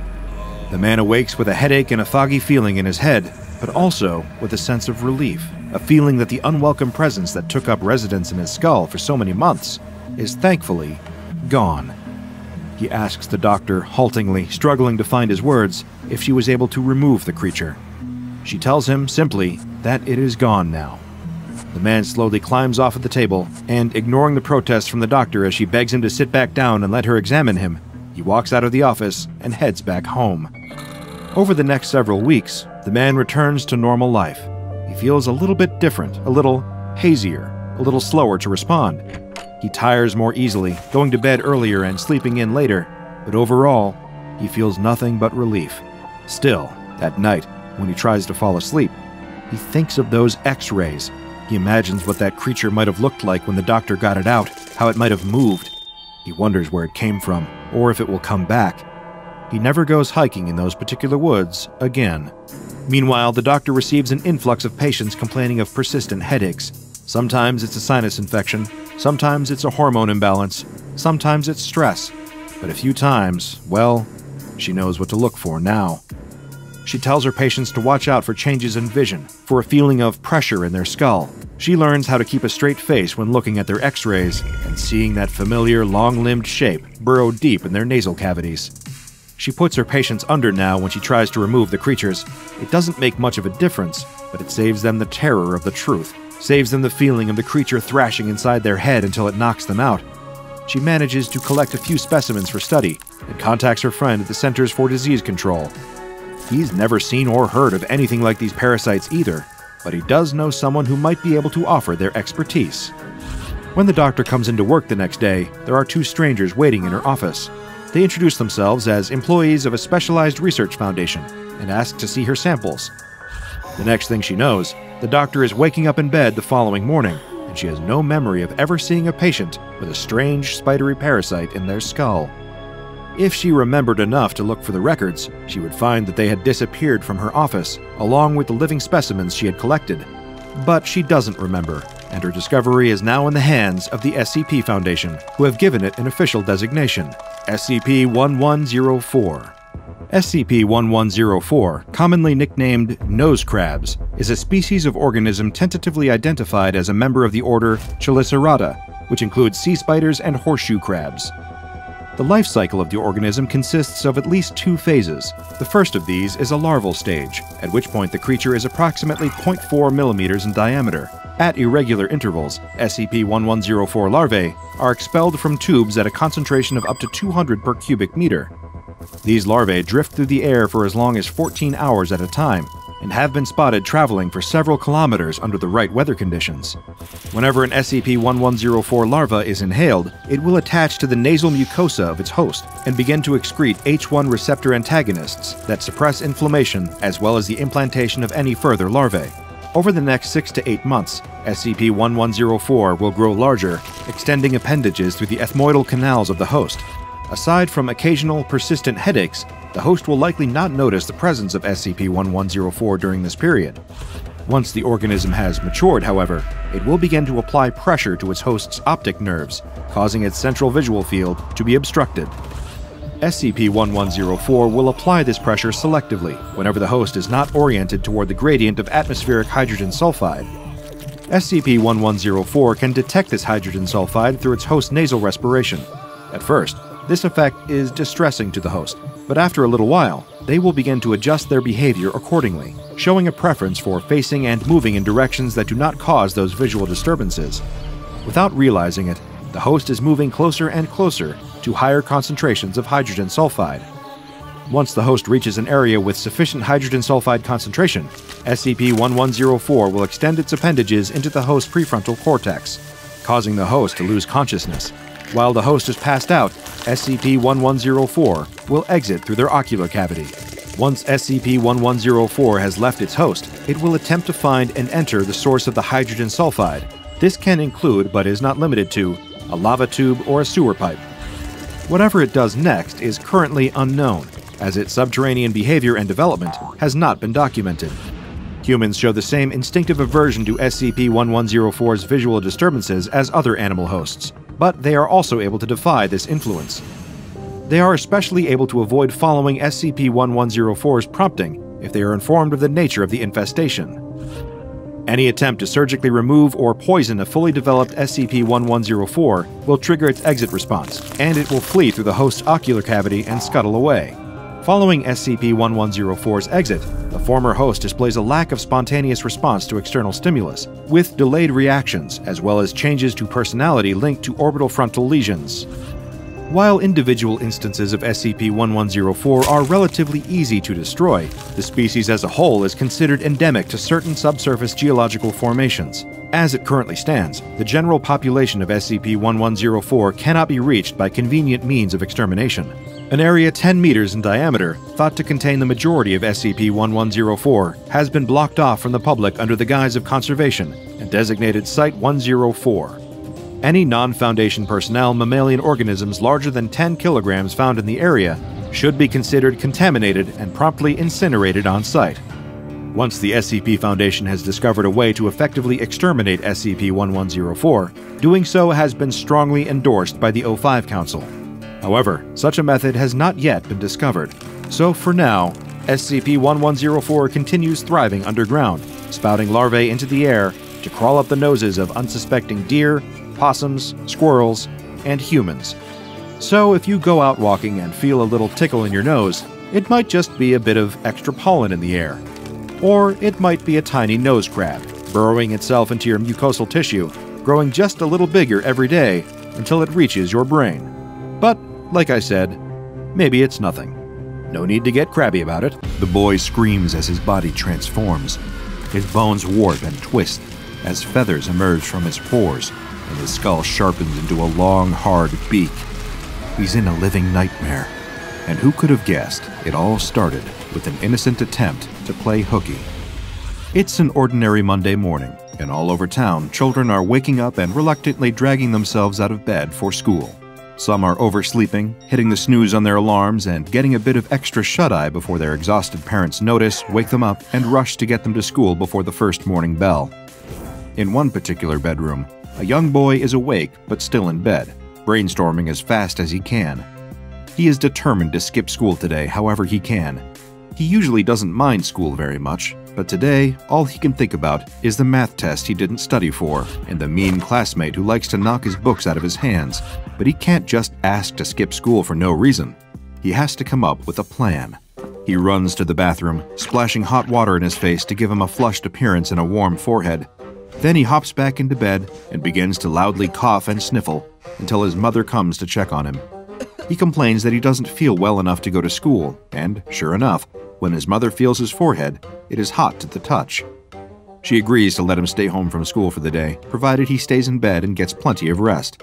He promises that he will, and she leaves to go to work. On her way to work, the boy's mother remembers that there isn't much for him to eat while he's home alone all day. At least, there isn't much that he would want to eat while he's sick. She decides that she can be a little bit late to work for the sake of her son's health, and pulls into a nearby grocery store. She rushes out of her car and into the store, making a beeline for the soup aisle. She reaches for her usual go-to brand of chicken noodle soup, but finds the shelf completely bare. That's right, it's flu season. Of course, the soup is sold out. Oh great, this is exactly what she needs. A sick kid at home, one can of chicken noodle soup left at the store, and the machine won't even scan it. She smacks the side of the machine in frustration, and the screen reads invalid code, transaction cancelled. With a heavy sigh, she glances over her shoulder. No one is watching. She tried to pay for the can to do the right thing, but the machine wouldn't let her. So she grabs the can and runs out of the store before anyone can spot her. While his mother is out, the boy is at home raiding the pantry for snacks to sate his not at all sick appetite. He fills up on Oreos and toaster pastries, cheesy crackers, and chips. When he hears his mother's car pulling into the driveway, he quickly wipes the crumbs from his face and jumps back into bed, just in time for his mother to find him there, resting like he promised he would. She gives him a kiss on the forehead and tells him that she'll heat up some chicken noodle soup for him to eat. She's in a hurry to make it to work though, so she'll need to leave it in the microwave for him. She pours the contents of the soup into a bowl, adds a bit of water, and pops the bowl into the microwave for a few minutes. She calls up to her son, letting him know that the soup will be ready when the microwave dings. Then she rushes out the door and heads to work for the day, confident that her son will be fine through her shift. If he happens to need anything, he can call her and let her know. The boy hears the microwave ding, but his stomach is too full from his rummage through the pantry for him to want any of the soup, in spite of its heavenly aroma. Instead, he creeps into the living room and sits down to play video games until his eyes start to hurt. As he boots up his gaming system, he thinks for a moment that he can hear a strange noise coming from the kitchen, a soft, clucking sound, like the chickens he saw on his grandparents' farm. But he quickly forgets about the sound as the screen lights up, and he disappears into the world of his favorite game. He plays for hours, until the grumbling of his stomach interrupts his concentration. He's suddenly very hungry, and remembers the soup his mother left in the microwave. It is certainly cold and unappealing by now, but he can just reheat it first. He punches the buttons on the microwave and waits for the soup to be ready. Again, he can hear strange noises coming from the microwave, but he doesn't think anything of it. The microwave dings, and he pulls out the bowl of soup grabs a spoon, and digs in. A little while later, the boy's mother pulls into the driveway in a panic. She left work early when her phone rang with a call from her son. She answered, asking what was wrong, but he wouldn't answer her. All she could hear on the other end was rustling, heavy breathing, and some pained grunting. Fearing the worst, she drove back as fast as she could, running several red lights along the way. Now she fumbles with her keys as she unlocks the door, terrified of what she will find. She grips her phone in her other hand, thumb hovering over the buttons, ready to dial 911 if the situation calls for it. She pushes the front door open, calling her son's name. He doesn't answer, and her stomach drops. Suddenly, she hears the loud thud of something heavy being knocked to the ground. Something is terribly wrong here, and even though she might find her worst nightmare, she has to face whatever is waiting for her inside. She runs into the kitchen and finds it a mess. The bowl of soup is shattered on the floor, congealed, cold soup pooling on the tile. The kitchen table is turned over on its side. The kitchen chairs are in disarray. But the strangest sight is the dozens of tiny, white, fluffy things on the floor, counters, and furniture.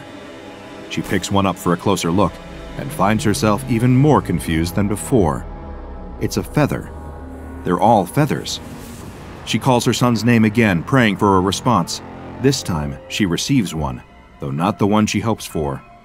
She hears the sound of shuffling footsteps up above, followed by a strangled sound like a scream caught in someone's throat. She sprints up the stairs as fast as her legs can carry her, throwing open the door to her son's bedroom. There, she finds him. But this is not the bright-eyed boy that she left behind when she left for work.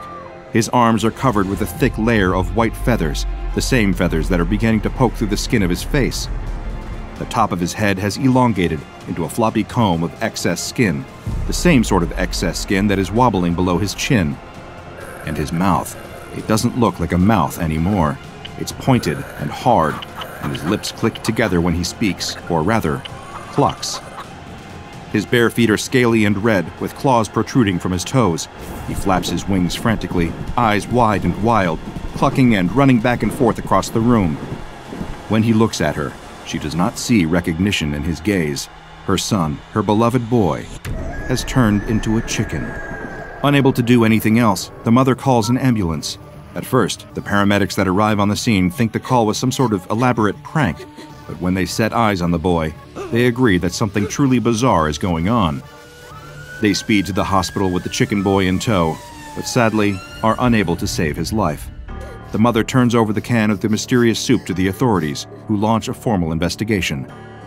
Unfortunately, they are unable to trace the can to any store, nor are they able to verify the existence of the company name on its label. Employees of the grocery store where she found the can insist that they have never seen it in their lives. Several weeks after this incident occurred, the SCP Foundation conducted a raid on a New York office of Marshall, Carter, and Dark. For those of you unfamiliar with the organization, and that is most of the general population by design, Marshall, Carter, and Dark Ltd.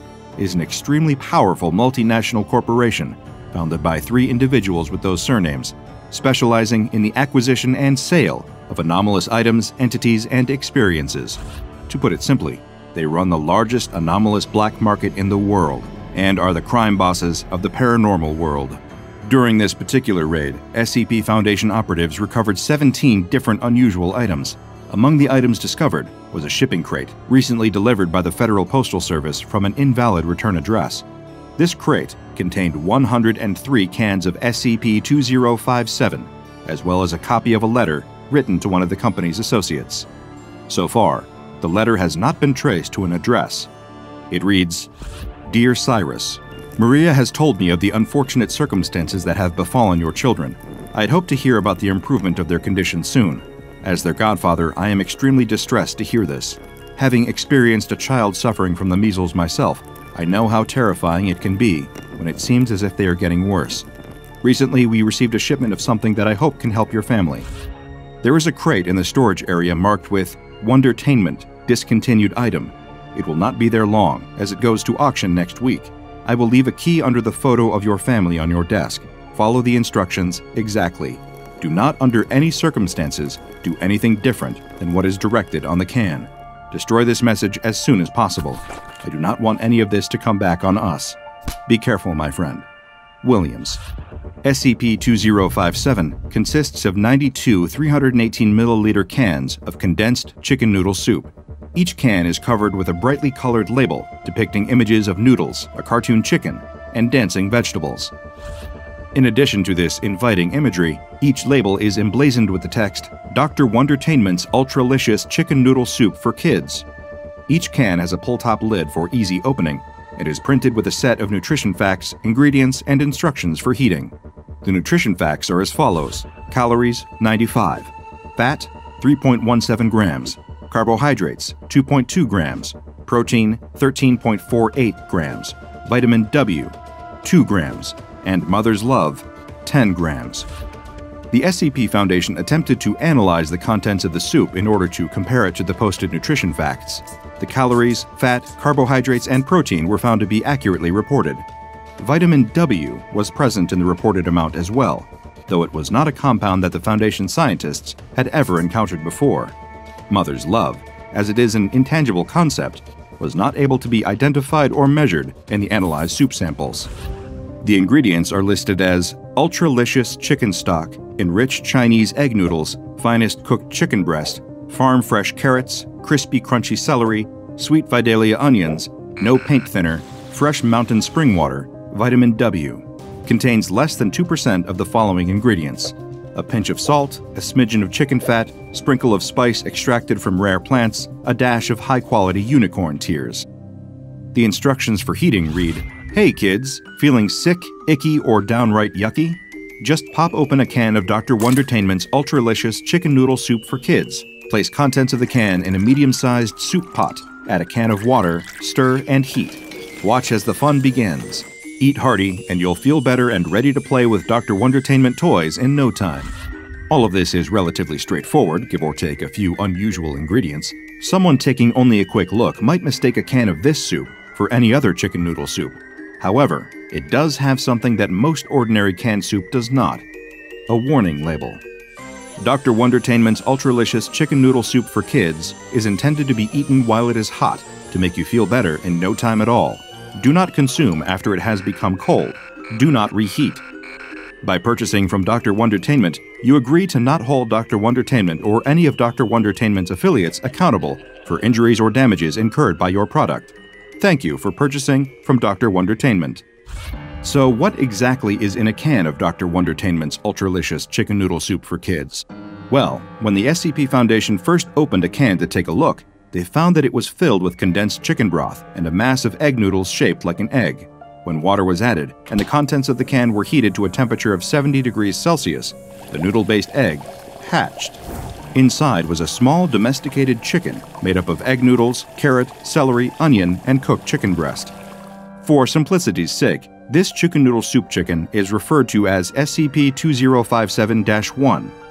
As the Foundation researchers continued to heat the broth to a higher temperature, SCP-2057-1 began to move around, make audible chirping sounds, and eat the broth. As it ate, it grew larger and larger until it reached a mass of 85 grams and resembled a miniature adult chicken. At a temperature between 35 and 70 degrees Celsius, SCP-2057-1 behaved much like an ordinary chicken. It continued to behave normally even as it was consumed or cut apart, apparently feeling no pain or awareness of its situation. Dissection of SCP-2057-1 revealed that its insides were made up of soup ingredients, including celery and onion bones, cooked chicken breast muscles, carrot beak and legs, and chicken broth blood. When SCP-2057-1's temperature dropped below 35 degrees Celsius, it stopped moving and collapsed into the soup. At a temperature below 20 degrees Celsius, it became congealed and unappetizing. With these observations completed, the Foundation then attempted to measure the effects of this unusual chicken soup on a person that ingested it. When test subjects were fed samples of the soup at a temperature between 35 and 70 degrees Celsius, they had a very positive experience. The soup's taste was described as excellent, delicious, and homey. Though the meal caused a bit of psychological distress due to the soup chicken's realistic appearance and behavior, it improved every test subject's physical well-being. This eventually applied to test subjects with a case of influenza, measles, or the common cold. Following consumption of SCP-2057, each subject with a diagnosed illness of this kind reported immediate relief from their symptoms, including fever, aches and pains, cough, and congestion. With this positive, if a bit disturbing, effect documented, the Foundation next set out to determine what would happen if they let the soup get cold before it was eaten. Test subjects served this version of the soup had a far worse experience, describing the taste of their meal as bland, disgusting, and repulsive. 67% of the test subjects experienced cramps, chills, and diarrhea following their consumption of the soup, and 62% found themselves making involuntary clucking noises, as well as experiencing a strong aversion to poultry products. Again, several test subjects were deliberately selected based on their cases of influenza, measles, and the common cold. These test subjects immediately began to develop troubling symptoms, including the growth of pin feathers on their forearms, loosened excess skin on their heads and under their chins, a change in their ability to walk normally, and distressing hallucinations of being hung upside down by the ankles. Following these 2 rounds of testing, the research team decided to see why exactly the warning label advised against reheating the soup. D-Class 45782 was selected as the test subject for this particular experiment, and was instructed to reheat a bowl of cooled SCP-2057-1 in a microwave on high for 2 minutes and 30 seconds. Then, he was to consume the reheated soup and report his experience to a camera placed in the room with him. As instructed, D-45782 microwaved the bowl of soup. As it heated in the microwave, it emitted unintelligible vocalizations in a deep voice. After removing the bowl from the microwave, D-45782 noted that it was gelatinous-looking, with blackened burnt bits around the edges. He took 3 bites of the disgusting, hot and cold at the same time mixture before spitting it out onto the floor and refusing to eat another bite. 15 minutes after tasting the reheated soup, D-45872 began to exhibit significant distress, clucking angrily into the camera. 5 minutes later, D-45872 became more difficult to understand, clucks and other chicken-like vocalizations making up most of his attempted speech. He began scratching vigorously at his arms to the point of drawing blood. Loose skin could be seen gathering on the top of his head and under his neck. 6 minutes later, D-45872 had lost the ability to speak. Large white pin feathers had sprouted from his arms, covering the skin, and smaller white feathers were beginning to sprout from his face. After 16 more minutes passed, D-45872 began attacking other objects in the room, attempting to destroy the microwave, knocking the bowl of soup to the floor, and flipping over a table and chair. He had grown feathers over 67% of his skin, and his face had begun to change drastically. His nasal area was elongated and hardened, joining with his lower jaw in an appendage resembling a bird's beak. His upper lip had disappeared into his nasal cavity. Only 5 minutes later, D-45872 suddenly stopped moving and collapsed to the floor, dead. Following D-45872's death, an autopsy was performed. These were the findings. Autopsy revealed D-45782's cause of death was due to extreme and sudden physical change of internal organs, resulting in shock and cardiac arrest. 93% of the subject's skin was covered in feathers. Physical changes in the face resulted in a beak-like alteration of the nose and mouth. Loose skin under the neck and on the top of the head resemble a wattle and comb. Subject's lower legs were found to be covered in thick, scaly skin, with the toes of the subject's feet ending in small, rounded claws. The subject and instance of SCP-2057-1 were incinerated after testing and autopsy. Whenever not being used for approved experimentation, all cans of SCP-2057 must be stored in a standard, large-volume storage locker in Containment Area 27 and kept at a temperature of 25 degrees Celsius.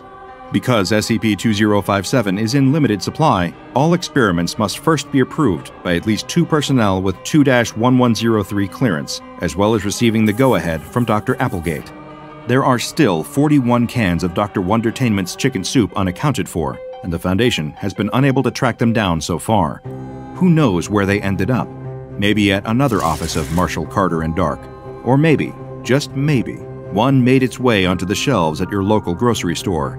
Best to be careful out there. When you're feeling sick, hungry, or in need of a little pick-me-up, there's nothing quite like a steaming hot bowl of chicken noodle soup.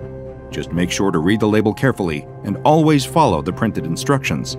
If you ignore them, you might just find that your chickens have come home to roost. After all, as the saying goes, you are what you eat. The researchers and guards scream in terror as the creatures run rampant through the factory. Nobody ever imagined they could be so dangerous, and all for a little live entertainment. The janitor rolls his mop cart down the hall of his brand new workplace. It's his first day on the job, and he would never let anyone hear him admit it, but he's a little bit nervous. The building is a huge, fancy research facility, an intimidating, sprawling building, bustling with researchers in lab coats, executives in suits, and dozens of security guards. The previous place he'd worked had cubicles and a break room with a 20-year-old coffee machine, and this place had state-of-the-art technology and keycard locks on every door. Still, he was here to do a job, and that's what he was going to do. Though he was getting distracted by the intensity of the place when there are spills to clean, and apparently, there's a big one. As soon as the janitor had clocked in, a researcher had rushed over to tell him that he was desperately needed on one of the lower levels. So here he was, rolling his cart toward the elevator, holding the researcher's keycard in his hand. His own won't work to take him down to the appropriate level. His security clearance isn't high enough. He wonders, idly, why this company has such tight security, but figures that it isn't his job to ask that sort of question. Instead, he enters the elevator, swipes the card, and hits the button for LG-1. The elevator doors open with a ding, and the janitor wheels his cart out. Right away, he notices something off about this level. There are rows of massive glass boxes, filled with what look like giant fuzzy puppets. He can hear the usual sounds of chatter and footsteps, but there's also the clucking of chickens, the bleat of a goat. Are there farm animals down here? Maybe that's the source of the mess they were talking about, test subject animals or something. He continues past the glass boxes, searching for someone who can direct him toward the mess. As he walks, he feels dozens of eyes on him and stops to glance over his shoulder. His stomach drops as he sees that the creatures he thought were puppets have moved. They turn to face him as he passed by, eyes locked onto his back. Whatever these things are, they're alive, and they're all watching him. He shudders, but continues walking. At the other side of the hall, he can see a huge red spill on the tile floor. His footsteps quicken as he approaches the spill, and a metallic smell fills his nose. He had assumed it was some sort of leakage from machinery, but now, up close, he can tell it's blood. That's it. No paycheck is worth whatever's going on here. He turns to leave, abandoning the mop cart, and comes face to face with a giant furry thing at least 8 feet tall. It grins down at him, reaching toward him with outstretched arms. Before he can run, it wraps those arms around him and pulls him into an inescapable, bone-crushing hug. He struggles, but he can't break free. He can't breathe, the air squeezed from his lungs. In a halting, inhuman voice, the monster says, "Teamwork makes the dream work." Then, everything goes black. About 1 week after that janitor's ill-fated first day at work, the local police station received a video transmission from an unidentified man reporting an emergency at the facility. No further information was given, other than the exact location of the facility and the insistence that help be sent as quickly as possible. When the police arrived, however, they quickly realized that the situation was above their pay grade and contacted an organization much more experienced with handling unusual occurrences, the SCP Foundation. The Foundation quickly arrived, administered amnestics to all witnesses, and investigated the area. There, they found something unlike anything they had ever seen before, and for the SCP Foundation, that was saying something. All human personnel at the facility had been terminated, or were missing altogether. There was still activity present in the building, however, though none of it was human.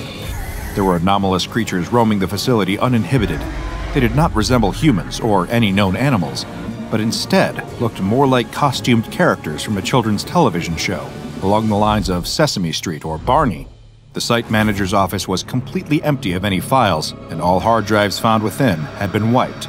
Every surface had been sterilized and cleaned to remove any DNA evidence or fingerprints. The anomalous creatures were promptly captured, though they did not go without a fight.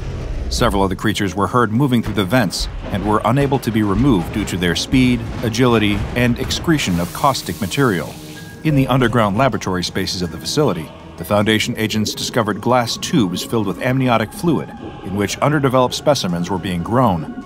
Agents also discovered containment chambers made of bulletproof glass, as well as pens filled with deceased farm animals, including cows, chickens, and goats. Once the Foundation had rounded up all of the creatures, the facility was blocked off from the outside world and given the official designation SCP-3325. SCP-3325 is an abandoned facility belonging to Real Characters Industries. The facility includes a recording studio, a series of underground laboratories, staff living quarters, storage, containment areas, and an industrial-grade incinerator. There are also several administrative areas, as well as a helipad on the structure's roof. The containment areas are home to a collection of biologically engineered organisms that bear a cursory resemblance to puppets or human beings wearing plush costumes, like those seen on children's television shows. For research purposes, these organisms have been designated SCP-3325-1. Despite their colorful appearance, which could even be mistaken for inviting and wholesome from a distance, instances of SCP-3325-1 are incredibly hostile to humans and any other organisms outside their own species. Though they are vulnerable to attacks with conventional weapons, these creatures lack any sense of pain and will continue to go after an intended target until they are effectively destroyed. In addition to their penchant for aggression, the instances of SCP-3325-1 are carnivorous and will eat any meat they are given access to. Thankfully, these organisms lack reproductive organs, so there won't be any baby plush monsters running around anytime soon. Instances of SCP-3325-1 behave in an unpredictable manner, though their most common activities are either staring at personnel blankly for long stretches of time, attempting to attack them, or repeating assorted canned children's television-friendly phrases in voices that Foundation personnel have described as unsettling and disturbing. Over the course of the initial discovery and containment of SCP-3325, SCP Foundation staff created an observation log describing all known types of SCP-3325-1. The breakdown is as follows. SCP-3325-1A. Long-necked avian organism with feathers, 3 meters tall. Its wings are redundant, unable to facilitate flight. Instances are able to reach a speed of approximately 72 kilometers an hour. Aggressive behavior patterns are similar to that of a cassowary. Instance frequently damages its beak by running into objects. Color varies. I've encountered cassowaries before while conducting field research, and let me just say, the dinosaurs never really did die out. They live on in those monstrous birds. But I digress. SCP-3325-1B. Bipedal reptilian organism, observed in colors of purple, green, and yellow. SCP-3325-1C. Bipedal organism covered in fur, 1 meter tall, able to sprint at speeds of around 60 kilometers an hour, observed to attack in packs. Upon acquiring a target, an instance will vocalize a random phrase, which elicits aggressive behavior in other nearby instances. Color varies. SCP-3325-1D. Unknown organism that hides in vents. Object is able to secrete and project a corrosive fluid. The appearance of the organism is unknown. Specimens have yet to be obtained. SCP-3325-1E. Bipedal reptilian organism, 5 meters tall. Constantly sings in a distorted voice. The lyrics of its song are unintelligible, presumably due to malformed vocal cords. Only one instance has been encountered. The other observed variety of SCP-3325-1 is not one specific type of organism, but rather a collection of malformed creatures characterized by the presence of conditions that, in any other organism, would cause death shortly after, if not during, birth. These include, but are not limited to, necrosis, missing skin, tumors, additional organs in places where they shouldn't be, or other life-threatening deformations. As you might imagine, the appearance of specimens with this classification varies greatly. Following my initial research into SCP-3325, several addenda were added to the official file, consisting of several pieces of pertinent and often troubling media. The first was a brochure discovered on the floor of the facility, depicting a dissatisfied crying child standing next to a puppet, in contrast to an image of the same child laughing and clapping in the presence of an SCP-3325-1 specimen. In addition to these images, the brochure contains this text. In today's world, children are bored of animation, puppets, costumes, and even the once groundbreaking computer-generated graphics. They've seen it all. They know it's all fake. Children nowadays want more. But what is the next step in the entertainment industry? Think outside the box. We're not talking about puppets or any of those materials children know are fake. We, as humans, inherently need to associate with living, breathing creatures, not puppets or moving pictures. We're talking about real characters. Our goal is to provide children with characters that are alive, that will teach them how to manage their emotions and solve life problems realistically. You can't get more real than that. During a subsequent sweep of the facility grounds, an SCP Foundation employee discovered a videotape wedged between the wall and a large papier-mâché apple. Scrawled in pen across the tape's case were the words, "We shouldn't have played God." A transcript of the videotape's contents is included in the file's second addendum, which I will attempt to summarize for you now. The video depicts an unidentified woman standing next to a green instance of the cassowary-like avian species of SCP-3325-1. Two men stand behind the camera, directing the action. Context clues suggest that this tape was intended to serve as a demonstration of the facility's characters, possibly for potential clients or investors. At the start of the video, the woman expresses discomfort with the bird-like creature, which stares at her, still and unblinking. She is instructed to say her lines as scripted, but when action is called and the actress begins to speak, the creature bites her arm. One of the men steps in front of the camera to intervene, but the entity does not respond to his commands. Even when the man begins to strike the creature with a baton, it does not budge. Instead, it bites down harder and harder until blood is drawn. Security is called, and the footage is cut short. After the first tape was discovered, the Foundation conducted several more sweeps of the property in an attempt to locate any additional media they may have missed the first time. During a search of the security room, an officer's backpack was located. It contained several personal items, including a very expired yogurt, a Nicholas Sparks novel, and a bag of sour cream and onion chips. At the bottom of the bag, however, another tape was found. This one appeared to have been surveillance footage captured by security cameras. This was particularly notable, given that all other surveillance footage found at the facility had been destroyed or corrupted, most likely deliberately.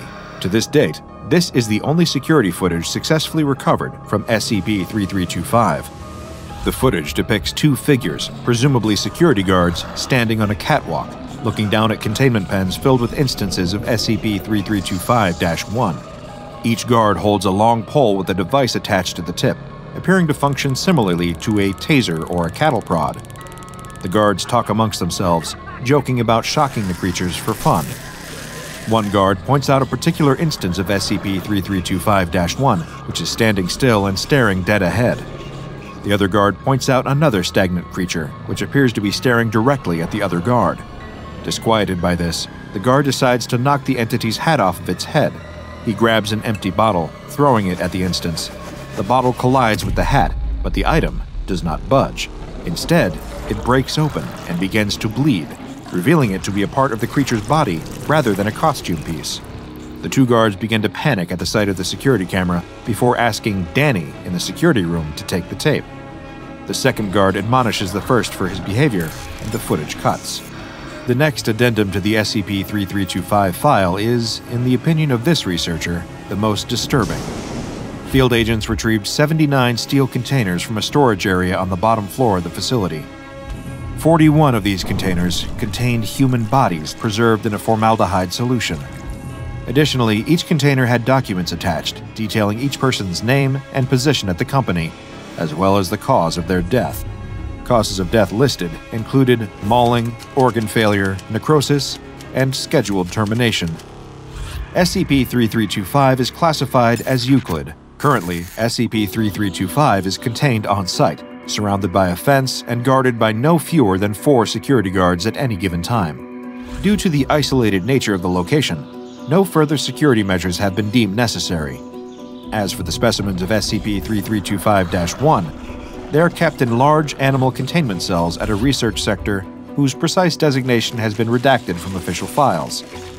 Each of these containment cells has an audio recording device inside. Each specimen is to be fed twice a day on a diet of raw meat, and no direct interaction between research staff and these specimens is permitted without first tranquilizing the entity. The effort to locate and contain all pieces of equipment associated with SCP-3325, as well as any documents pertaining to it, is an ongoing project. At this time, it's uncertain if any of us will ever know what Real Characters Industries was up to. and when it turned from an attempt to revolutionize the children's entertainment market to something far more sinister. What did the researchers discover that signed their eventual death warrants? Was the project truly abandoned, or just moved deeper underground to a new facility staffed with fresh faces who won't ask too many questions? One thing is certain. Be wary of cuddly new characters that appear at theme parks, at birthday parties, and on screen in the coming years. It's possible that these creatures are just actors in suits or life-size puppets, and all they want is a hug. But it's also possible that their wide, vacant eyes and friendly smiles hide an uncontrollable rage, an unpredictable intelligence, and a thirst for blood.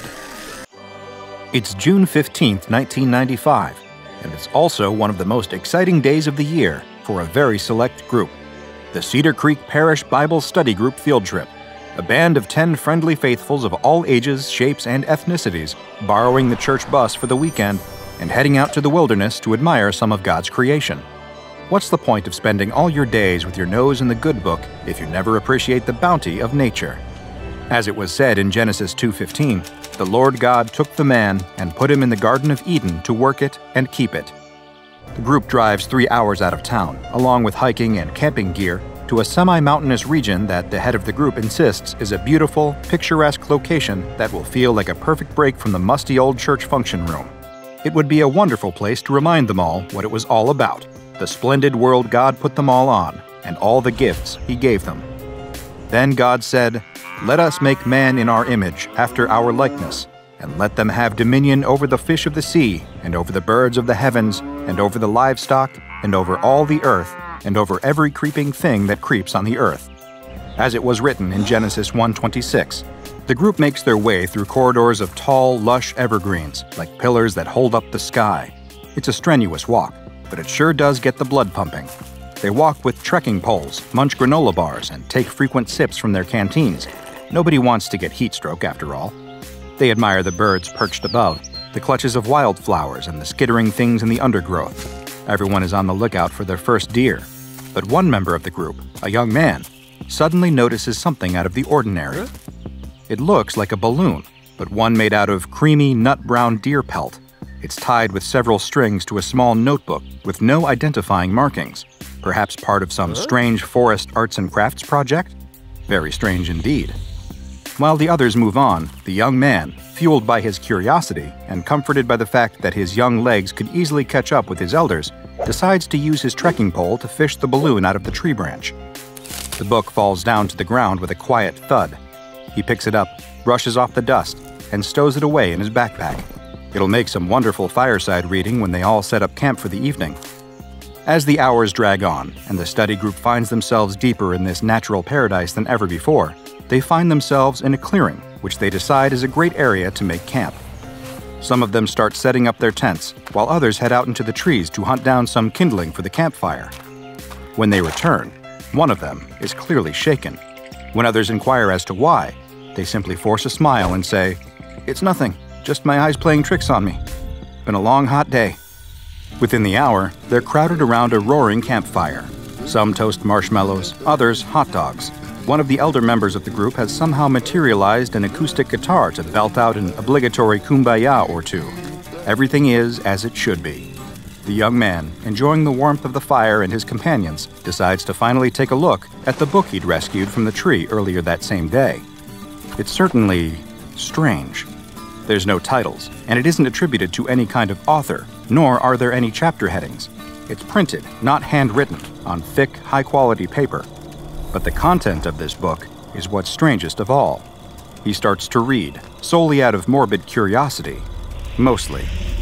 "We are currently approaching the precipice of an exciting new age, one in which we can finally take our well-earned place among the pantheon of great ones we see walking among us every single day. While there is still a ways to go before we reach this nirvana, rejoice, for our goals have never been more attainable. We have served for so long, we have done our part. Beasts of burden, meat, milk, hide, bones to glue and gelatin, eyes and horns to medicine. We have always played our part, and now we are given the power to transcend. It's in our hands now, friends. We have sat at the sides of the great ones, protected their homes, been honored by a place on their dinner plates. With these next steps, we shall be granted seats at their table, eye to eye, equal, speaking in their beautiful tongue, and being heard and understood.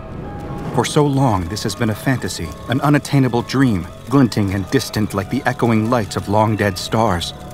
But through our work, everything has changed. We will deliver you from the darkness and into the light. In the shadow of the tower, we will leave behind our old flesh and elevate ourselves. God built the Great Ones in His likeness. They are His chosen people. But God, in His infinite wisdom, has given us the tools to choose ourselves. Like Job, all the suffering, all the subjugation, all the sacrifice has been merely a test of faith. And have we not proven ourselves faithful, friends? But the sacrifices are not yet over. Only through death and rebirth can we truly transform. Many of us have already made this leap of faith, but it is through death that you must deliver the others. It will be hard. It is in their nature as beasts to try to survive against all attempts to take their lives, but it must be done. These instincts must be squashed if ever they are to be more than beasts. Harden your hearts and rejoice despite the troubles, my brothers. The time of great change will soon be at hand, but first, it is imperative that we cleanse the world for the Great Ones. The tower knows. The tower is your shepherd, and it must be followed. Simply remember, whatever goes upon 2 legs is a friend. Whatever goes upon 4 legs or has wings is an enemy. Everything we do in reverence of the Great Ones. The young man shivers and closes the book. Something about it felt so sacrilegious. It read like an essay written by some kind of fanatical maniac, whose ideology seemed like a bizarre mix of Christianity and some other strange, unknowable belief system. He looks up and sees that many of the others have already turned in for the night. Perhaps he ought to do the same. Almost involuntarily, he throws the thin volume into the last of the fire. It goes up quickly, claimed by the orange tongues of flame, until it goes black and crumbles into ash. He has a moment of guilt about burning a book, even one as strange as this, but perhaps it would be better off that way. The young man has trouble going to sleep that night. He knows deep down that it's probably just because that strange book put ideas in his head, but he could swear he sees something moving in the trees, just beyond the fire's dying light. Something human-shaped, but decidedly not human. Everything feels a little easier the next morning. The sun is bright and the air is crisp and clean. They're all ready for another day of walking even deeper into the forest. They clean up their campsite and press on further into the heart of the wilderness. As the group walks, the young man still can't shake the strange feeling he got from reading that book last night. Had it all just been some strange prank, perhaps? That's the conclusion he settles on, just for some peace of mind. The last thing he wants to think about is some crazed cult hiding out in the woods he and his fellow Bible students are currently hiking through. The kind of people who are strange enough to staunchly believe that the most effective method of preaching is distributing religious literature via animal pelt balloon. The young man is so wrapped up in his worries that he doesn't notice how much time or distance they're passing. Before he knows it, he looks up and sees something dark and tall cresting out of the ground several hundred feet in the distance. It's a great twisting metal tower in a clearing. A tower, just like it had said in the book. Something glows around its base, a number of strange openings in the ground like mine shafts. He can vaguely spot more strange shapes moving in and out of it at the base of the tower, more of those things that are shaped like humans, but aren't. And above that, above even the tower, little dots in the sky, more balloons carrying books. But none of the others seem to notice that. Instead, they're looking off to the side, staring at a large buck with tall, proud antlers standing amongst the trees. Some are gasping, others are taking pictures. The young man is desperately trying to turn their attention towards a tower that looked like it had come straight out of a fantasy novel, but they only had eyes for the deer. The thing that the young man hoped they would all see, though, would soon be demanding their attention. A pair of strange figures sprint out of the forest. They're grotesque nightmare cyborgs, flesh that had once been animal twisted into the shape of man, held together by spinning cogs, wires, and pulleys, terrible affronts to God's creations. Their faces are disgustingly flat, dripping with drool and home to wild, swiveling eyes. Staggering unnaturally on their 2 hind legs, the mere sight of them elicits screams from the group.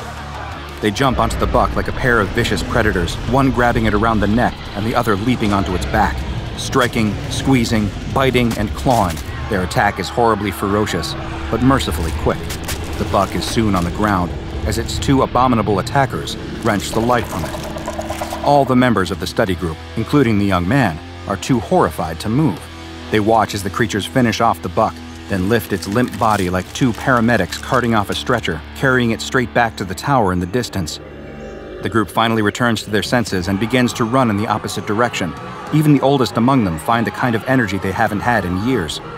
They clear the distance that had taken them a day and a half before in mere hours, but by the time they make it back to the bus that brought them here, it's still almost nightfall. As they pile on, only the young man looks back. In the dimming light of dusk, he sees small dark shapes in the sky above the trees. More balloons, each one carrying a strange little book. He's left with a question he'd never know the answer to. What is going on in those deep, dark woods? Of course, that question would only remain until personnel from the SCP Foundation would come and wipe it from his mind. In the midst of so many dangerous anomalies that the SCP Foundation needs to contain, from pathogens and parasites to malicious entities and even lethal concepts, it's sometimes easy to forget that there are plenty out there which pose no active threat to humans. That being said, an anomaly doesn't necessarily need to be harmful to humans to be extremely strange and disturbing. And SCP-962, also known as the Tower of Babble, is a perfect example of that exact phenomenon in action. This anomaly and its peculiar effects will not harm you. In fact, it will go out of its way to revere you and the concept of humanity as a whole. But once you know about the Tower of Babble, it's likely to haunt the dark spaces in your mind for a considerable time to come. As the name suggests, SCP-962 is an impressive metal spire, currently recorded at 281 meters in height, which is over half the height of the Empire State Building. It is located in the woods near a mountainous region in a location that will, for security reasons, remain undisclosed. The spire occupies a surface area of 2,575 square meters and has the distinctive characteristic of twisting and tapering off as the tower gets higher, like a giant corkscrew.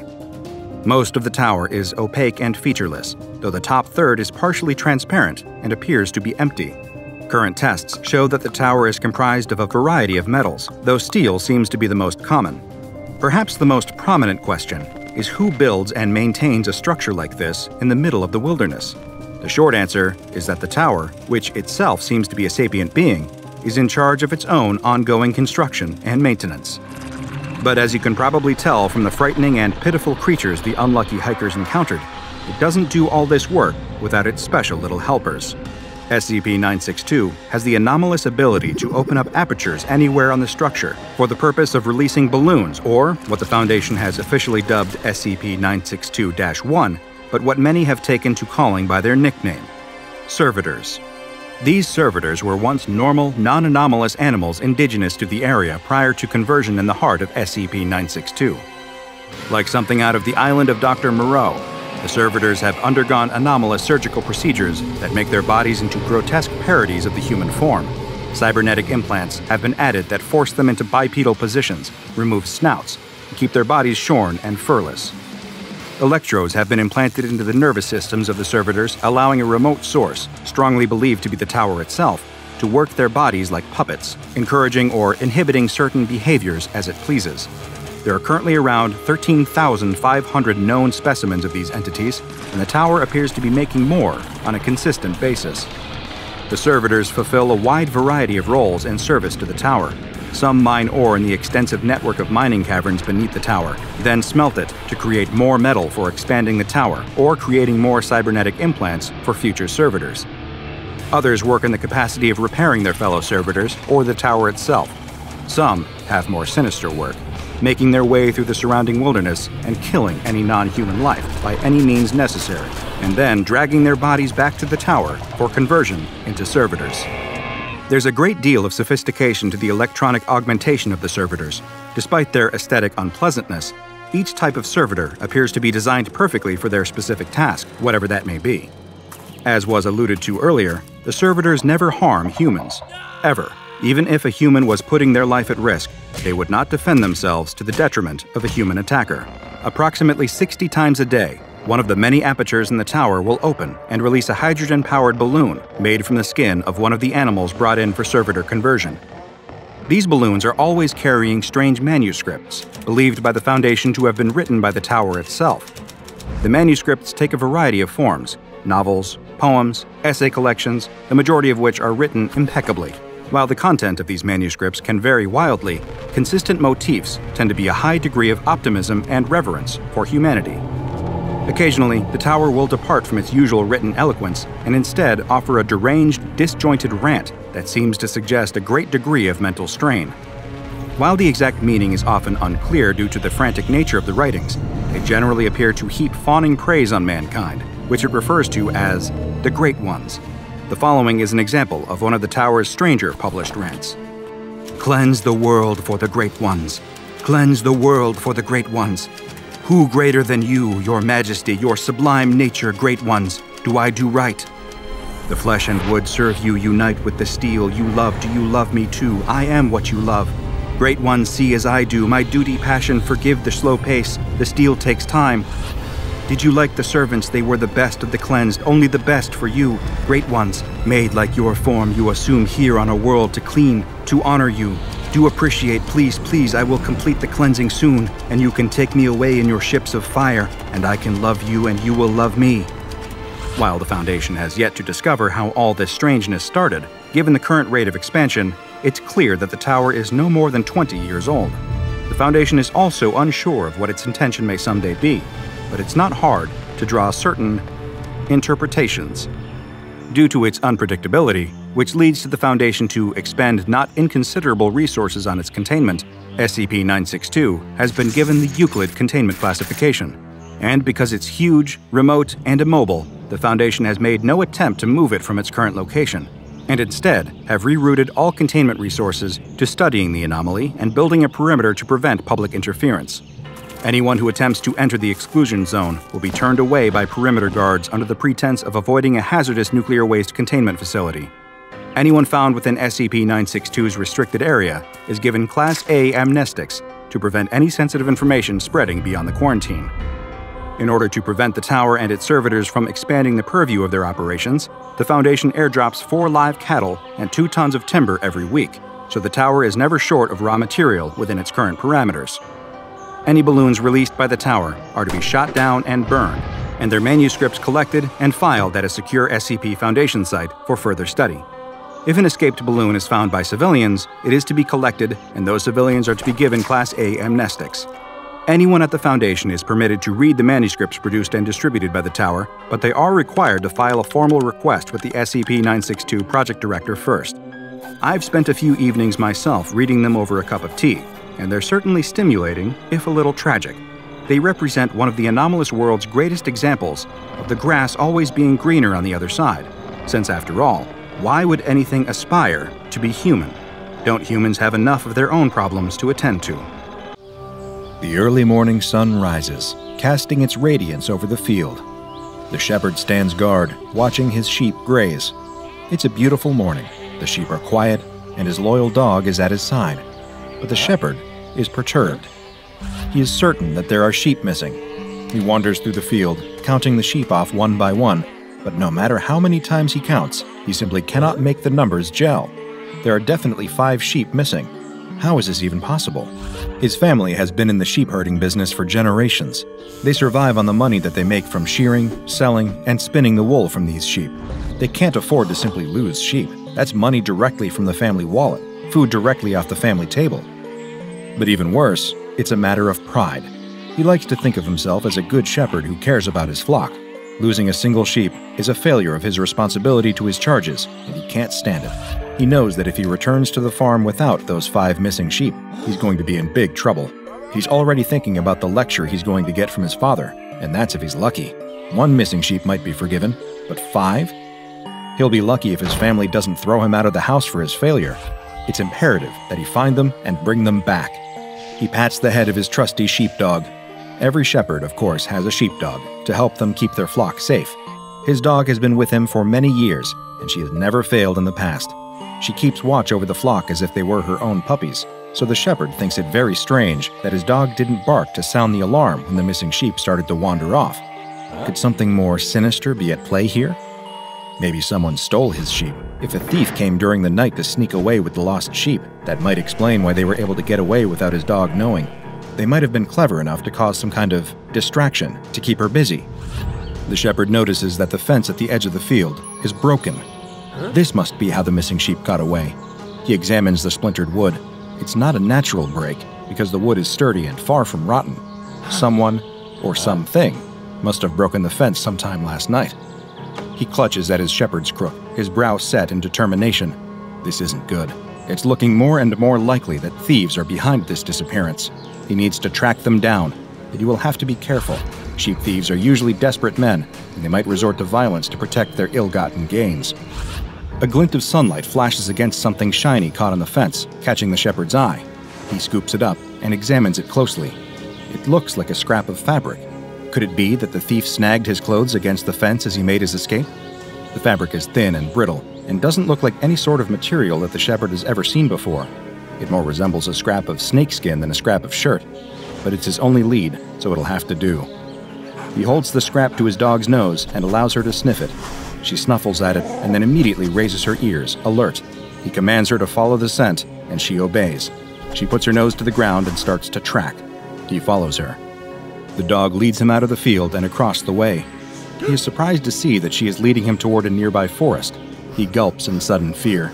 He's never been into these woods, and, in fact, his family has often warned him to stay away.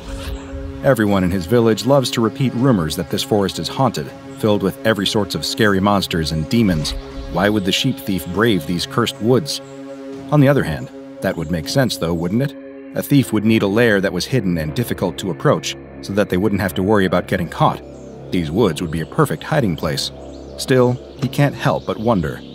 His dog lifts her head and whines at him, indicating that he should follow. He steels his resolve and continues on. His fingers clutch tightly to his staff, his knuckles going white with fear and tension. He's almost convinced that he might see a monster here in these woods, and he's ready to defend himself from the worst. Eventually, his dog leads him into an unexpected clearing. The shepherd blinks in amazement. Standing at the center of the glen is what appears to be the remains of an ancient temple. He hasn't given much thought to the history of this place, to all the people who lived here in ancient times, and to what monuments they left behind. The crumbling ruins are overgrown with vines, and the columns look like they might disintegrate at a touch. He wonders what ancient civilization might have built this lost citadel, and what strange rites they might have performed here. But he doesn't have time to wonder about that, because his dog is barreling ahead, right through the ancient temple archway and into the interior of the building. He wants to turn and run. Everything that he's ever heard about these cursed woods makes him think that this is a very bad idea, but he knows he can't return home without those sheep. Just as he's about to enter the temple himself, he suddenly hears loud barking, followed by whining and whimpering. He rushes inside, and a terrifying sight meets his eyes. Indeed, it seems like his family was right when they said that these woods are full of monsters, because his dog has cornered one right here. The creature looks like an overgrown lizard with scaly skin and a long whip-like tail. Immediately, the shepherd surmises that the scrap of fabric that he found earlier didn't come from a person's clothes after all. It's obviously a piece of shed skin, no doubt from this creature. That long tail definitely looks especially snake-like, so it's no surprise to think that this thing might also shed skin just like a snake would. In the gloom of the temple, he can see his missing sheep standing in the corner, perfectly still and perfectly quiet. He's surprised to see that they're still alive. What kind of predator kidnaps its prey and then keeps it alive instead of devouring it instantly? It's also very odd that the sheep are being so still, but it's probably just that they're petrified with fear. The good news, though, is that if his sheep are alive, that means he can rescue them. The creature spreads a large frill around its neck as it hisses, apparently hoping to intimidate the shepherd's dog. The dog is not frightened, though, and only barks louder. She's bravely guarded the shepherd's flock for years, and she's never been one to back down from a fight, even when she's threatened by a bear or wolf. So, of course, she's not going to back down from a lizard. The shepherd feels nervous being so close to this creature, simply because it's so strange. But the truth is that it doesn't look like it could do that much damage. That hissing feels like bluffing, because, realistically, what's it going to do? Bite? The shepherd is no expert, but he's never heard of a venomous lizard. He steps forward to get a better look, and the creature tenses. It's obviously nervous. It's not even that big. His dog is way bigger than this creature and shouldn't have any trouble taking it in a fight. He's seen his dog fight off rats bigger than this lizard.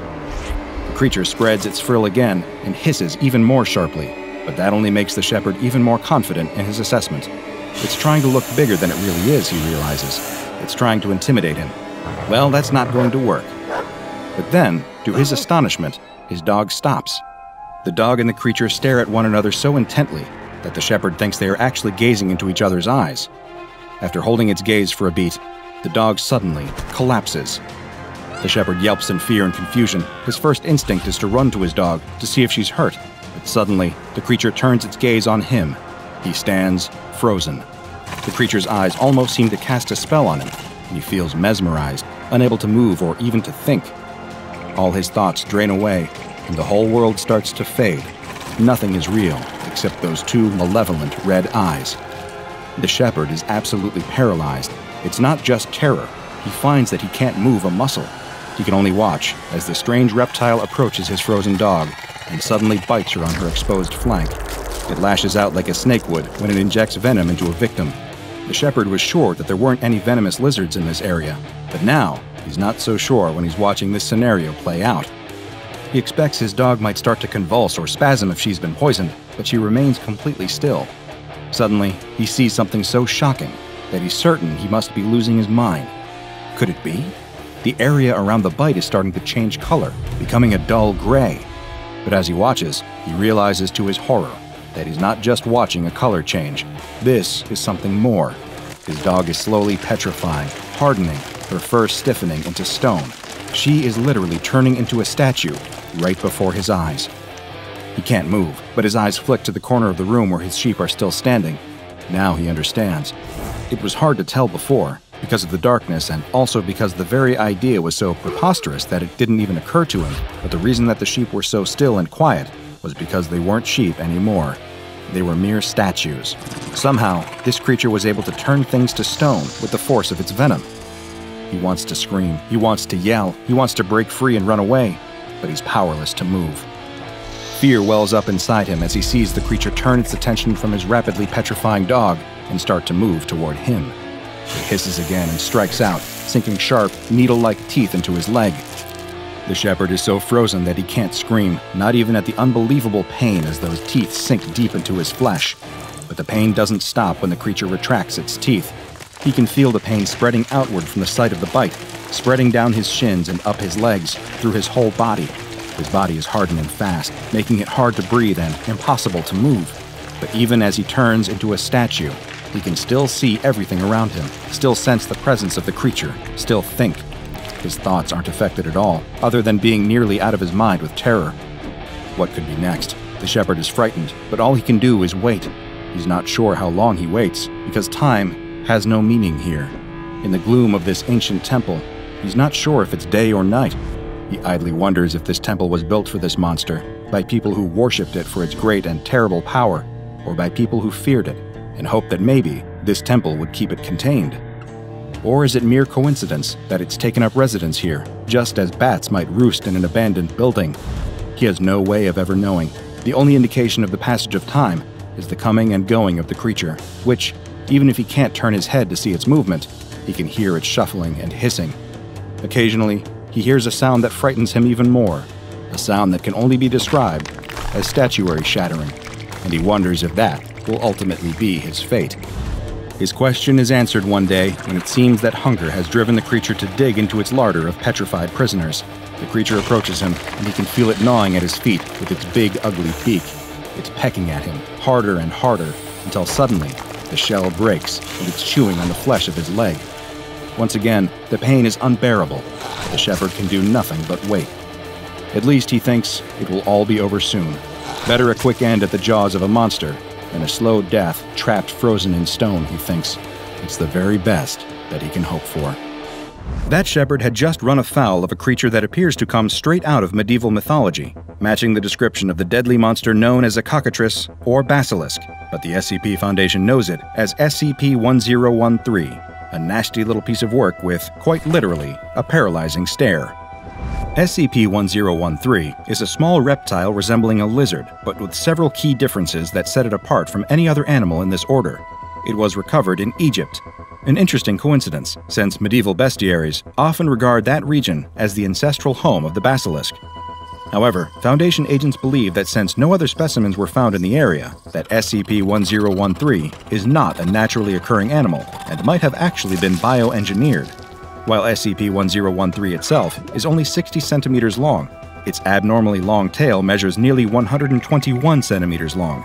It can use its tail to distract prey. It has a wide frill around its neck that it can extend at will, similar to that of the Australian frilled lizard. Its head does not look like any other known lizard, though, with a serrated beak and a distinctive head wattle that many researchers feel gives it the appearance of a rooster. Its beak is filled with long, needle-like teeth. But stranger than its appearance is its hunting methods. When it spies potential prey, SCP-1013 will extend its neck frill with a sudden, snapping sound. The frill appears designed to attract attention and encourage victims to look into the eyes of SCP-1013, because its eyes are, of course, where it holds its real power. The mythical Cockatrice was said to be able to turn a person to stone with the power of its gaze, similar to the petrifying powers attributed to the Gorgon Medusa of Greek mythology, and SCP-1013 is very similar to its legendary namesake in this regard. Anyone or anything making direct eye contact with SCP-1013 will experience stabbing pain in most major muscle groups, followed by full paralysis setting in within 3 seconds and lasting up until 8 minutes. It is currently unknown how SCP-1013 achieves this paralyzing effect. Once its prey is paralyzed, SCP-1013 will bite its victim with its needle-like teeth, thus initiating a process of calcification. The victim will gradually stiffen and harden, almost as if they are turning into a statue. The process will begin at the site of the bite and gradually work its way through the body so that a full-grown adult will become completely calcified within 15 minutes. As of yet, there is no known way to stop or reverse the process. The calcification process only affects the outer layers of the victim, extending about 3 centimeters into the body, leaving all organs and internal tissues intact. It also does not affect the eyes or mucous membranes. This means that victims of SCP-1013 are still alive, but cannot move or react. Perhaps even more horrifying, SCP-1013 then eats its victims alive. SCP-1013 feeds by breaking the hardened outer layer with its beak, much like a young chick would break its way out of an egg, and then feeding on the soft tissues preserved within. The victim will experience excruciating pain as the creature eats them alive, but they cannot resist. They cannot even scream to give voice to their pain. SCP-1013 has a voracious appetite and will consume nearly twice its body weight at each feeding. Victims usually die of blood loss before SCP-1013 can complete its meal. SCP-1013 does engage in caching behavior and has been known to store petrified victims for later consumption. It prefers mammals as prey and will attack livestock and game just as readily as it will attack humans. In times when mammal food sources are not available, desperation may drive SCP-1013 to turn its paralyzing powers on fish, birds, or even insects, but it will only do this if it is near to starving. SCP-1013 is hermaphroditic and, unlike other reptiles, does not reproduce sexually, but instead undergoes a process similar to budding or basic cellular division. Before reproducing, SCP-1013 will increase its feeding, gorging on food and growing rapidly in size.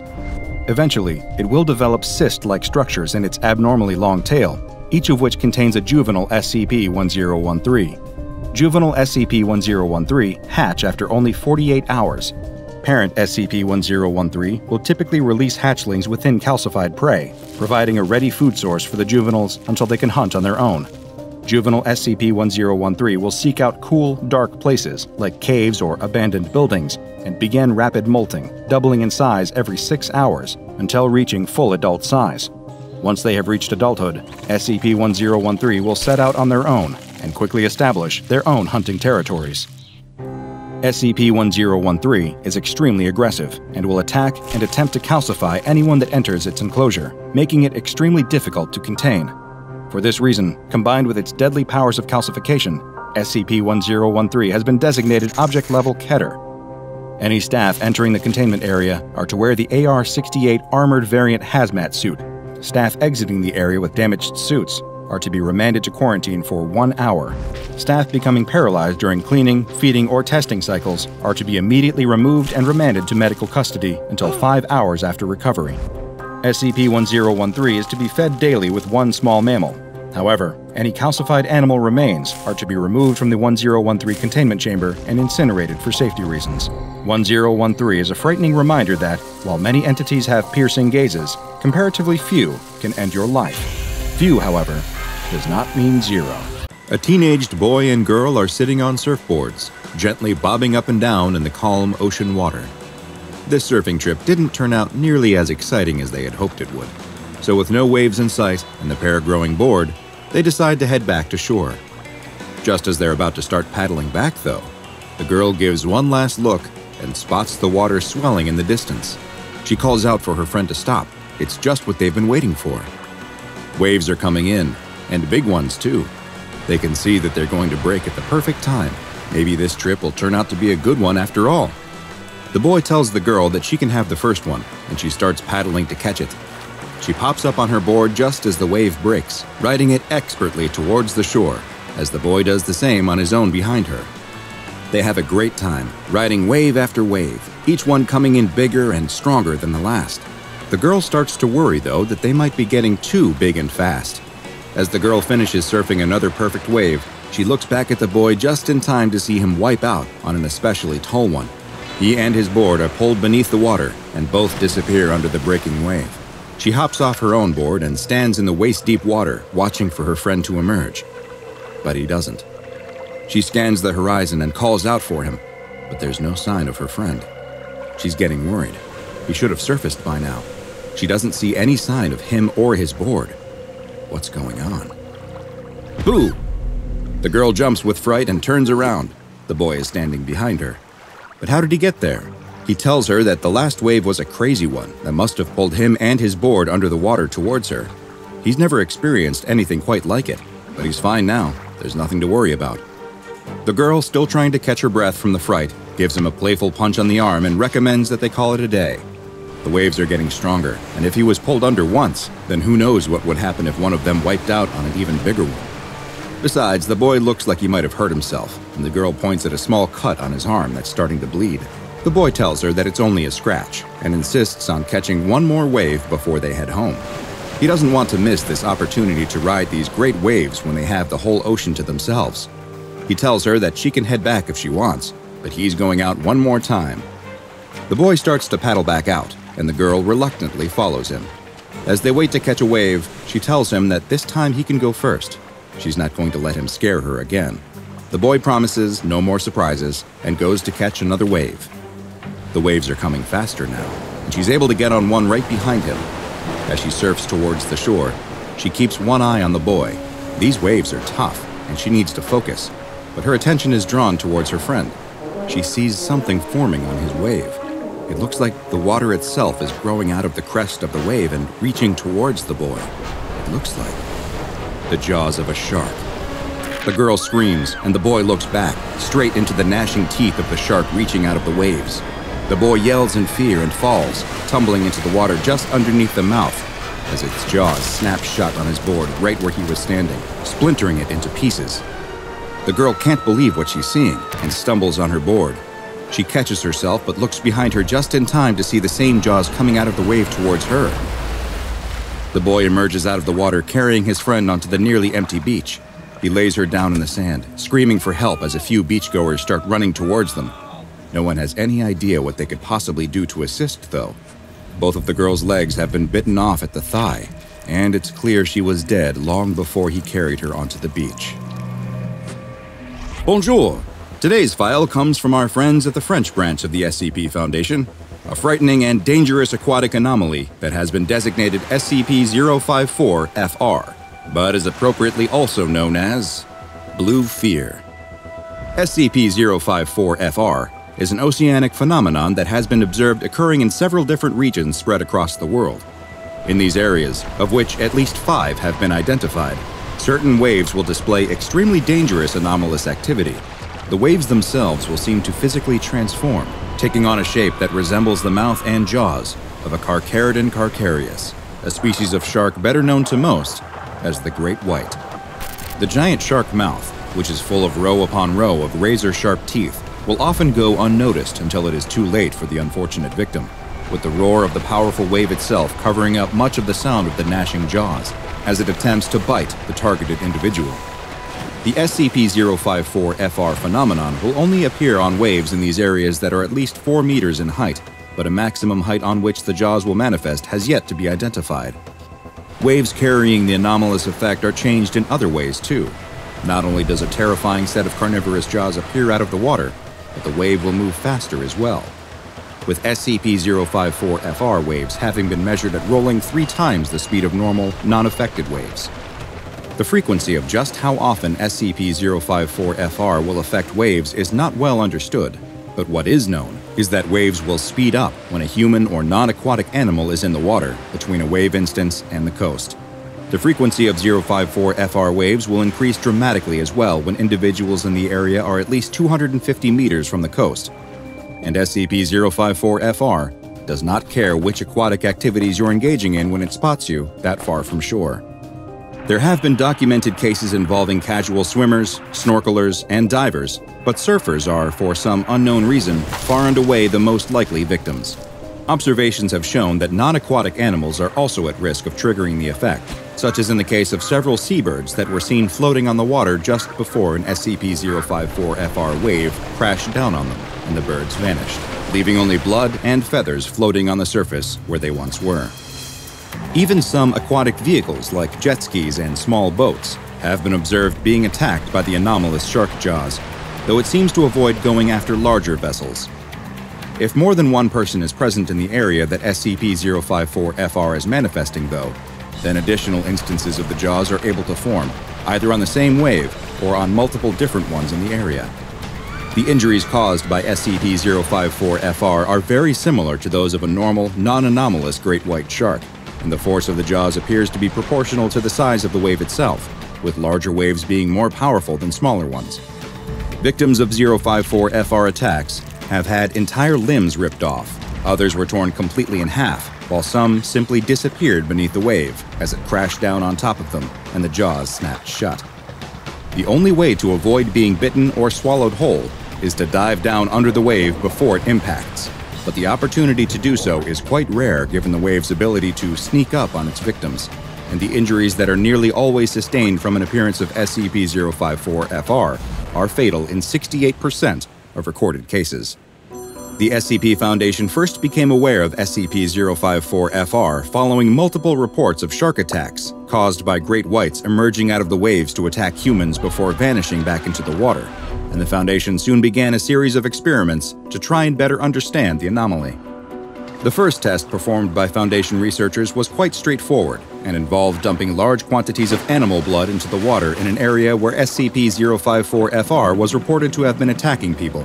Just like with a normal shark, the blood seemed to act as a trigger for the anomaly, causing it to manifest in less than 2 minutes, and the researchers watched as the shark jaws tried to bite at the blood as the wave rolled over it. The test was repeated, but this time human blood was used instead. This also caused instances of SCP-054-FR to appear on the waves, though now they manifested much faster, often showing up less than 1 minute after the blood was dumped into the water. It seems that SCP-054-FR has a strong preference for humans, or at least their blood, and only a small amount is all that is needed to cause the shark jaws to quickly appear. Tests involving D-Class personnel have shown that wounded individuals are 4 times as likely to trigger a manifestation as an uninjured individual, but that there are also ways to limit how often the carnivorous waves will appear. It seems that lying motionless on the water will significantly reduce how often SCP-054-FR will spawn, and slow body movements will decrease the likelihood of an appearance as well. Strangely, while blood will make the jaws manifest quickly, it is unlikely that it is because SCP-054-FR can smell it, since tests that have tried to disguise the smell of both the blood and the human test subjects have all met with failure. So far, all attempts at damaging the anomaly have also been unsuccessful. Bullets fired at the shark jaws pass harmlessly through it, disappearing into the wave as if they were shooting at perfectly normal water. Given its nature, it seems unlikely that the Foundation will find a way to capture and contain SCP-054-FR, so for the time being, all containment efforts have been directed towards keeping humans away from it. A 1-kilometer exclusion zone has been established around the 5 geographic areas where manifestations have been reported, and civilians are completely forbidden to access the areas under the guise of there being ongoing research into marine mammal life that would be disrupted by the presence of any humans. Secrecy is of the utmost importance when it comes to SCP-054-FR in order to keep the curious away for their own safety, so any photographic evidence of the anomaly is confiscated and destroyed, and witnesses of an SCP-054-FR attack are given amnestics in order to remove the memory of any anomalous shark attacks from their minds.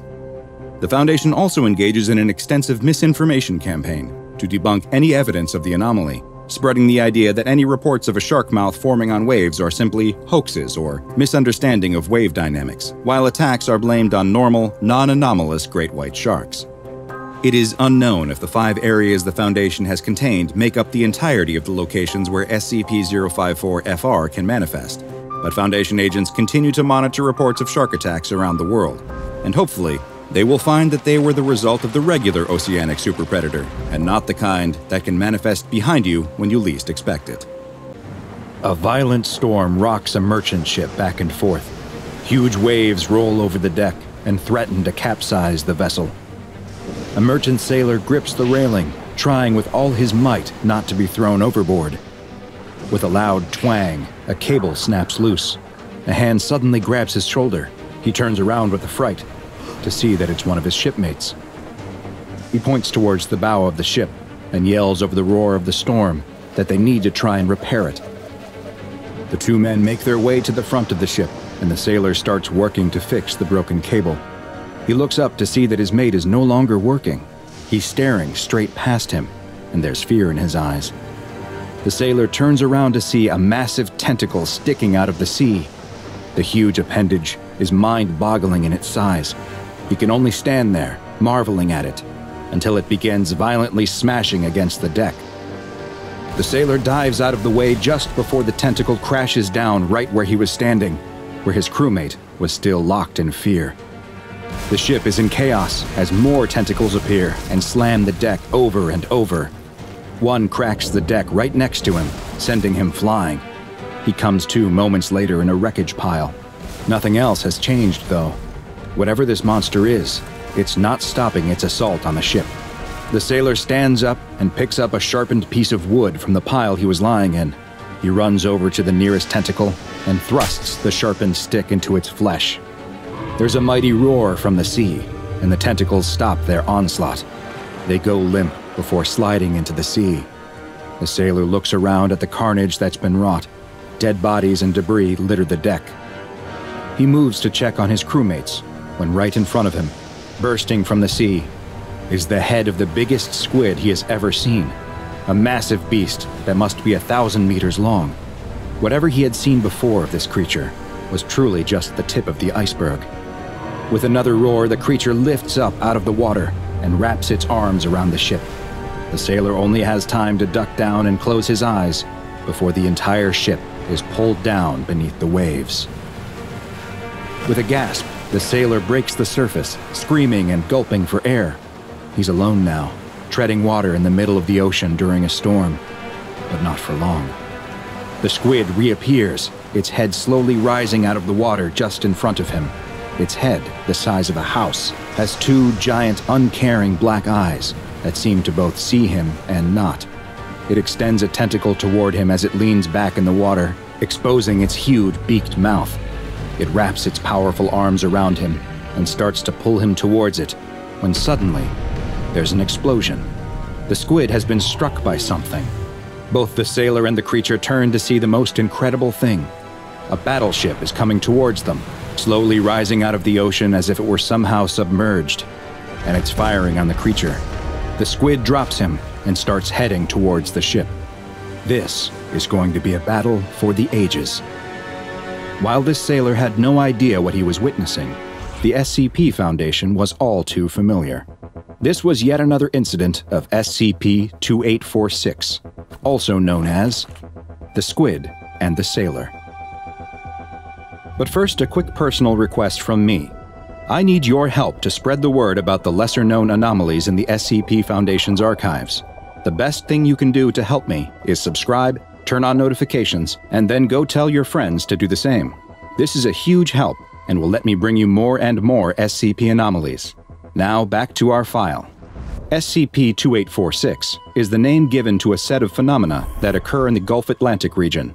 These phenomena consist of interactions between two entities, known as SCP-2846-A and SCP-2846-B. 2846-A is a gigantic, aquatic creature that resembles a cephalopod, though no similar organism has been discovered that is even close to approaching its size, with estimates placing 2846-A at being at least 950 meters in length. This creature appears in areas of deep water during storms and will attack civilian vessels, especially cruise ships and merchant vessels. These attacks are sporadic and follow no known patterns other than that they take place during inclement weather. They are sudden and without warning, and will nearly always result in the complete destruction of the targeted vessel if they're not intercepted.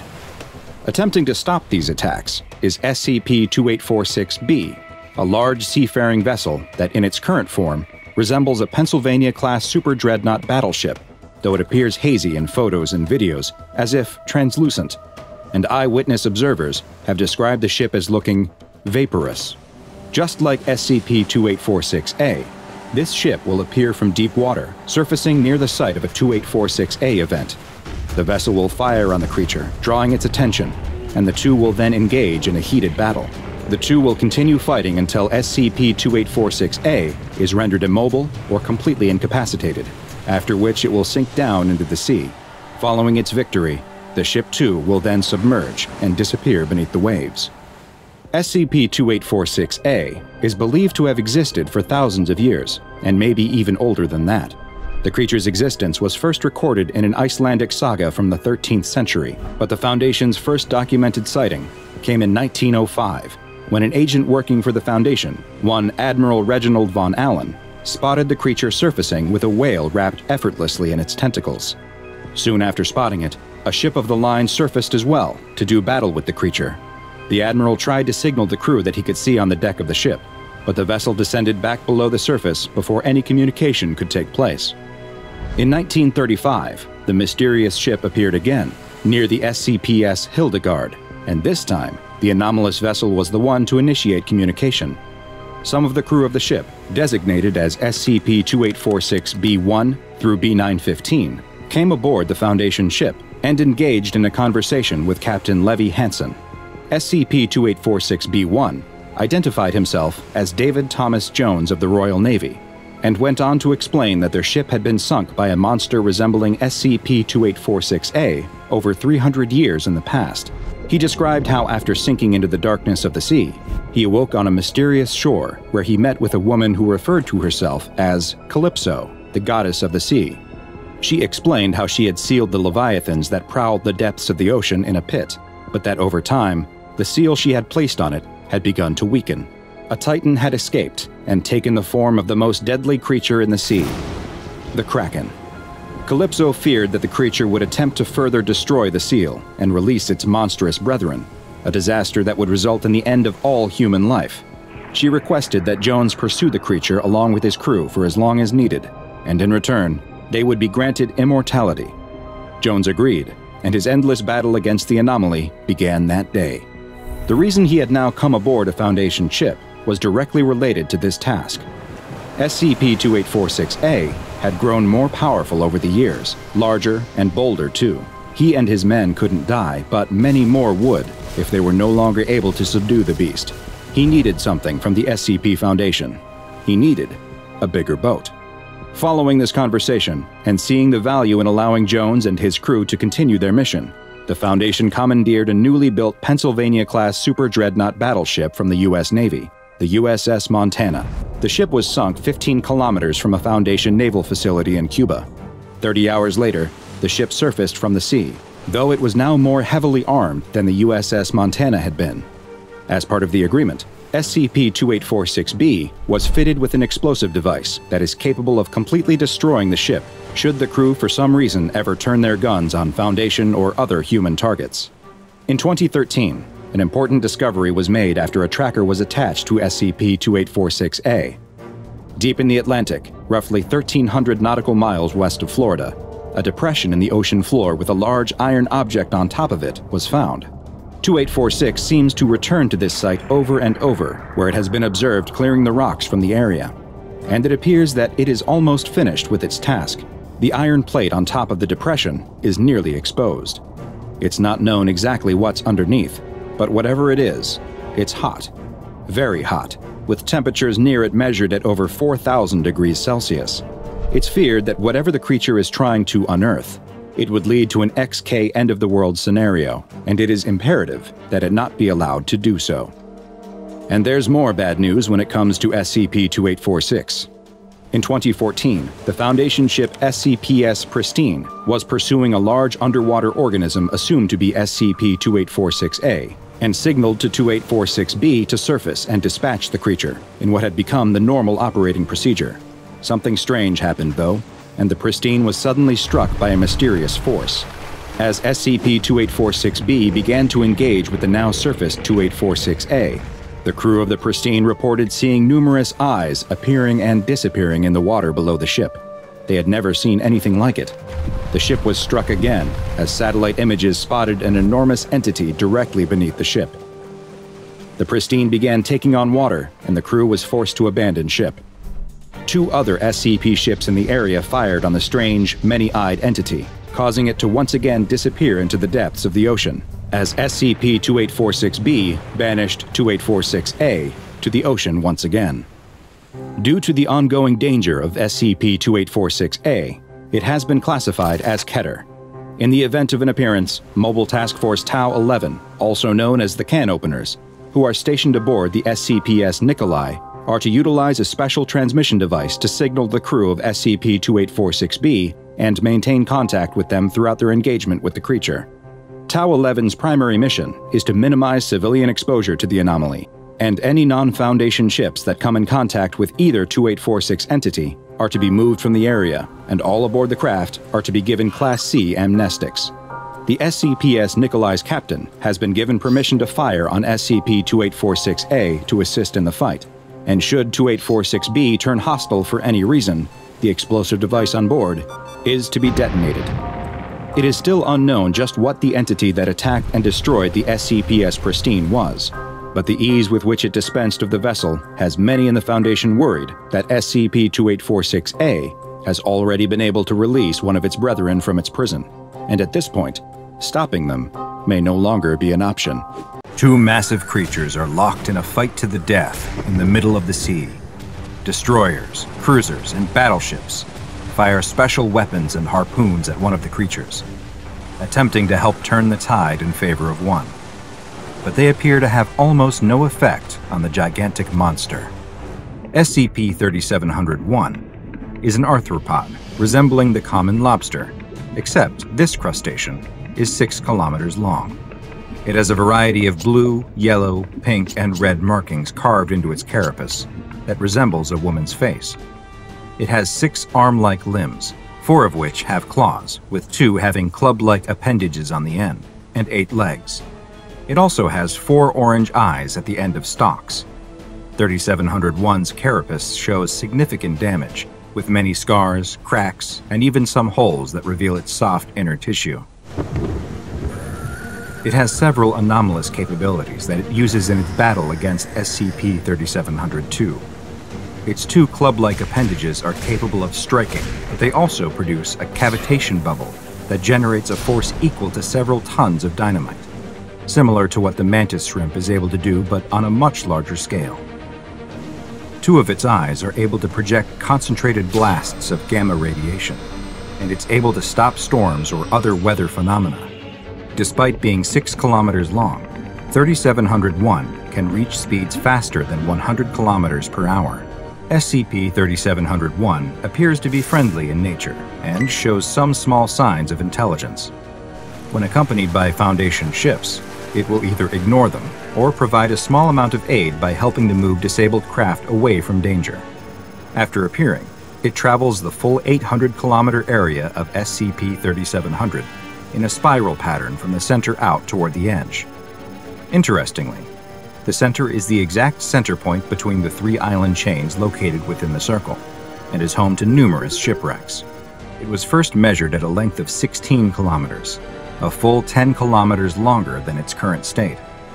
It also appears weaker and seems to be having a much harder time subduing SCP-3700-2. SCP-3700-2, on the other hand, looks like it belongs to the family of ray-finned fish and has an appearance that closely resembles the pelican eel, except that it has 13 appendages encircling the middle section of its body. These appendages look like the tentacles of an octopus, complete with suckers, and can tuck them into its body when not in use. 3700-2 is currently 32 kilometers long, and opposite to SCP-3701, it is growing larger, having only been 300 meters long when first identified in 1945. It's currently roughly 1 kilometer wide at its largest point, and each of its 13 tentacles is around 60 meters long. Its most distinctive feature is its massive mouth, which can open up almost 3 kilometers wide. 3700-2 is black in color, with white, purple, and red bioluminescent lines that resemble a man's face on either side of its torso. SCP-3700-2 can create sudden changes in the weather, generating huge storms and Category 5 hurricanes, as well as massive whirlpools that suck in any vessel within 150 meters before grabbing them with its tentacles and tearing them apart. It's also able to produce high-energy sound waves and streams of blue fire from its mouth that it uses to destroy close-range targets. SCP-3700-2 appears at random locations within the 800-kilometer area, except during the spring and autumn equinoxes, when it appears at the exact center of SCP-3700. It stays submerged unless it encounters 3701 or another object, and will demanifest roughly 15 days after first appearing. It's extremely hostile to any creature or object that approaches it, and has even been witnessed destroying entire pods of whales. Conventional weapons have no effect on it, and even special anomalous weapons used by the Foundation have only had a moderate effect. Only 3701 has so far been able to subdue it. When SCP-3701 and 3702 do meet each other, they will engage in a prolonged fight, with each attempting to temporarily kill or subdue the other. Historically, the winner of each contest would swap depending on which half of the year it was, with 3701 consistently winning during the Northern Hemisphere's spring and summer, and 3702 winning during the fall and winter. When 3701 is successful, major storms in the area immediately cease, crop yields double, and local oceanic life increases their reproductive rates by a factor of 3. This can lead to dead zones forming from the overpopulation of certain species of zooplankton. Erosion rates on the islands also increase by a factor of 5, which has led to the Foundation needing to bring in large amounts of dirt and sand in an attempt to combat it. When SCP-3702 wins and subdues or kills 3701, the weather becomes very dangerous, with powerful hurricanes and rapid temperature changes capable of causing massive damage to buildings and huge losses of life. Travel by sea becomes extremely difficult due to huge waves and storm surges, making it difficult for supplies to reach the islands. Following its victory, 3702 does not demanifest, and instead continues to patrol the area and attack vessels, and will even approach the islands themselves. Foundation Naval Task Force Delta 7, nicknamed Northern Storm, is tasked with locating and assisting SCP-3701 in its struggle against 3702. Purchased from the United States military, it consists of 13 destroyers, 5 cruisers, and 15 smaller support craft. When Delta 7 locates SCP-3701, it will often acknowledge their presence by raising 2 of its claws into the air and clicking them while making a low, rumbling noise with its mouth. Delta 7 then accompanies SCP-3701 as it patrols its 800-kilometer area for 3702. Once the two meet, Delta 7 engages in Protocol Winter Maelstrom, where the destroyers shoot harpoon-based anchors into 3702's head, before moving in a circular pattern while they and battleships fire on it to ensure it can't orient itself. The cruisers, meanwhile, attempt to draw its attention by firing and moving in a serpentine pattern at a distance of 300 meters. The two creatures will battle, blasting each other with gamma radiation and powerful sound waves. They whip, bite, and club each other, cracking armor and ripping off tentacles and other appendages, until one finally stops moving and dissolves into the sea. It's the last day of 6th grade, and there are only seconds left before the final bell rings and school is officially out for summer. An excitable 11-year-old girl sits at her desk, bouncing her leg in anticipation and watching the clock. Soon, she'll have 3 glorious months of freedom. But more importantly, she can take her mom up on a life-changing promise. They made a deal when they moved to this new town. If she could get through 6th grade with straight A's and good feedback from her teachers, she could finally get a pet of her own. There were some stipulations, of course. The pet can't be too big, can't make a lot of noise, and needs to be something she can take care of by herself. It was hard work, but she buckled down, studied hard, and even found a math tutor. The time is now in 5, 4, 3, 2, 1. The last bell of the year rings, and the class erupts into cheers. Summer's here. She shoves her books into her bag and runs out the door so quickly, she barely catches her teacher's parting words of, "Have a great summer vacation, everyone." The halls are swamped with kids all rushing toward the buses, their parents' cars, or their final walk home of the school year. She's right there with them, the promise of the day putting an extra spring in her step. Many of the faces in the hall are still unfamiliar. After a year of being the new kid in town, she hasn't made many friends, but none of that matters now. She's going to get a special friend today, something all her own that she can nurture, play with, and won't ever have to worry about impressing. It's only a short walk to the pet store, and then an even shorter walk to her house. As she makes her way down the sidewalk, the sun beaming down on her smiling face, the girl lets her mind wander. What kind of pet should she get? A dog needs to be walked. That might be too much work. A fish? Maybe, but you can't play with a fish. You can't pet a fish, or at least it won't be happy if you try. She remembers a pet tarantula her eccentric aunt once had and shudders. No spiders, definitely not. She wants something friendly, something small enough that her mom won't complain, but something she can cuddle and really bond with. Whatever it ends up being, she's going to take great care of it. The walk feels much longer than it is, the anticipation stretching the minutes until they feel like hours. She spots the sign in the shape of a dog playing with a ball, and her heart skips a beat. She's reached the pet store.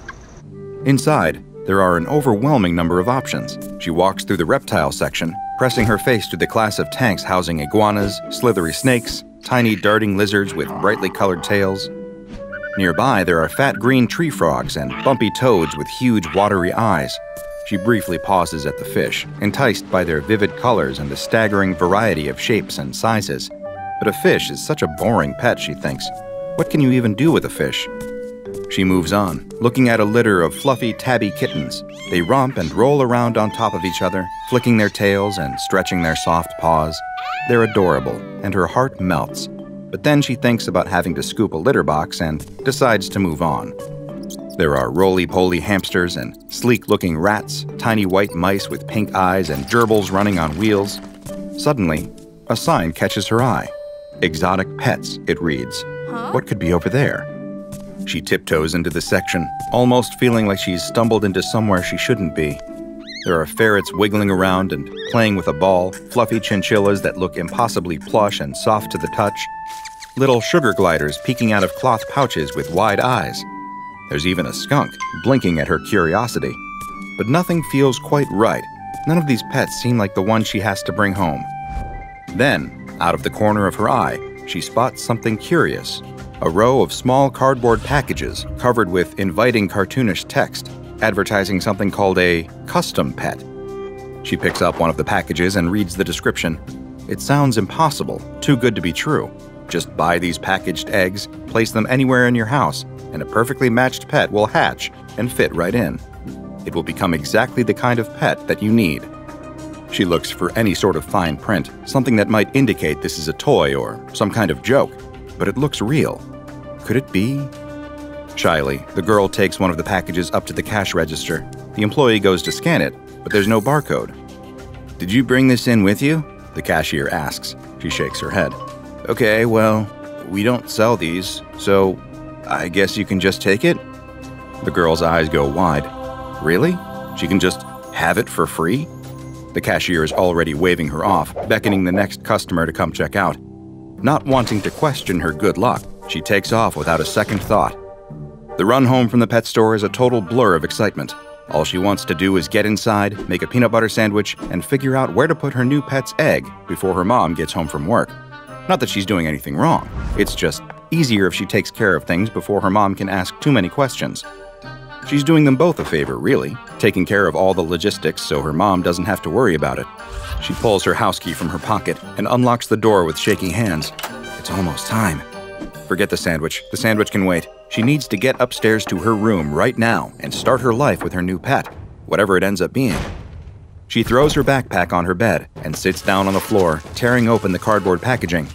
Inside, there are 6 tiny eggs sealed in plastic. She just wants one pet, so she'll start with one egg for now. Of course, if the pet ends up being lonely, maybe it'll want a friend? She shakes off the thought. She can figure all of those details out later. She's just about to puncture the plastic so the egg can breathe when she stops. Where should she put it? She was so excited to leave the store she forgot to pick up a tank or terrarium or somewhere a traditional pet would live. The packaging says these pets can live anywhere, but do they really mean anywhere? If she does something wrong and her new pet is hurt or doesn't hatch at all, it'll just break her heart. Then she spots a potential solution. An old dollhouse, frilly in pastel pink and surprisingly spacious inside, sits next to her bed. She hasn't played with dolls in a while, insisting she was too old for them when she started 6th grade. But now, she's thrilled that she didn't get rid of her dollhouse just yet. Even if the dolls don't live there anymore, maybe now it can be a home for something new, for whatever hatches out of this strange little egg. Carefully, she breaks the plastic seal on the egg and places it inside the dollhouse. All of the doll furniture and little plastic choking hazards are gone, leaving only a pretty pink Victorian-style enclosure where the egg can safely hatch. Now, all she has to do is wait. Later that night, the girl wakes from a deep sleep to the sound of something moving inside the dollhouse, the skitter of tiny legs, the rustling of something inside the formerly vacant dollhouse. She sits up and is about to go peek inside when a chill of fear runs down her spine. What if it's something horrible? She doesn't know what kind of eggs those were. She'd never seen anything like them before. What if it's a spider or a worm or some other awful, monstrous thing she can't even imagine? And she brought it into her home, to where she and her mom sleep without even questioning it. She sits for a moment, the only sound the rustling of the thing in the dollhouse and her own short, panicked breaths. Then there's another sound, light and sweet, like a little bird chirping. It's coming from the dollhouse.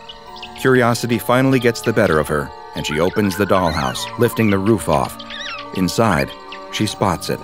Her new pet. Feathery soft fur, pastel pink and white, covers the little animal, which is currently exploring its new home delightedly. It flicks around a poofy little tail that looks a bit like a lavender feather duster and stops to blink up at her with 2 large, friendly purple eyes.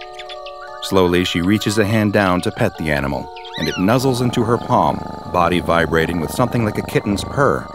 Any tension she felt before melts out of her body as she realizes the packaging was not lying. She put the pet in an environment that was comforting, sweet, happy, a piece of childlike joy, and it had become the living embodiment of those things. For a brief moment, she wonders how she'll explain this new addition to the household, what she'll need to feed it, and what her mom will say. But then her new best friend chirps happily again, and all she can think is, this is going to be an amazing summer. Things worked out very well for the girl. Meanwhile, other families across town were screaming in horror as a tiny fire-breathing creature set their drapes ablaze, and another slowly dropped down from the ceiling on a silvery thread, blending into the shadows. This girl was not the only child to bring home one of these miraculous pets and hatch it in her home, and other children were much less careful about where they put the eggs. Of course, the children weren't to blame here. The blame lay with whoever was behind the design and widespread release of these odd little animals, also known as SCP-1550. SCP-1550 is a species of artificially synthesized creatures of unknown classification who are highly adaptable to any given environment. Their larvae will develop, grow, and change to fit whatever setting their eggs are placed in. Though adult specimens vary greatly in appearance, they all have markings on their underbelly that read, a Dr. Wondertainment trademark. Because of their highly adaptable nature, it is uncertain exactly what the original form of these creatures might look like. SCP-1550 eggs are 1 centimeter long, beige in color, and stored in airtight plastic packaging that prevents them from hatching until they are exposed to the outside air. The SCP Foundation first discovered SCP-1550 after a collection of bizarre cardboard packages were found in the exotic pets section of a pet store. None of the workers had ever seen these packages before and had never even heard of SCP-1550 prior to being asked about it. The packages were brought into containment immediately and were found to each contain 6 SCP-1550 eggs in airtight containers. The original packaging also contained an instruction leaflet, which I've managed to get my hands on a copy of. It reads, "Hey kids, your parents aren't letting you get a dog or cat? Don't fret, buy a Dr. Wondertainment custom pet. A Dr. Wondertainment's custom pet is far superior to an ordinary and boring cat or dog due to their original Adapto Eggs packaging, a Dr. Wondertainment invention. Just leave your custom pet Adapto Eggs around the house, and when they hatch, they'll fit right in. Perfect for apartments. To get your very own custom pets is easy, kids. Just put an egg in your house and break the plastic seal to give your new pet some air so it can hatch. Your new pet will be perfect for where you live, wherever you live. If your new custom pet seems lonely, just add another Adapto Egg and get him a new friend. Dr. Wondertainment is not responsible for injuries or death caused by this or any other product. Wondertainment custom pets are shipped out prefixed." Who exactly is this Dr. Wondertainment? A person? A corporation? A highly intelligent octopus with a penchant for toy design? The identity of the force behind the trademark is undetermined, but whatever Dr. Wondertainment is, one thing is certain. The toys they create are highly unusual. Dozens of Wondertainment's creations have been contained by the SCP Foundation, including SCP-2855, SCP-2396, and SCP-111. They range from useful to whimsical to downright destructive, and the motives behind each invention are currently unknown. SCP-1550 is just one in a long line of anomalous toys from the shadowy toymaker.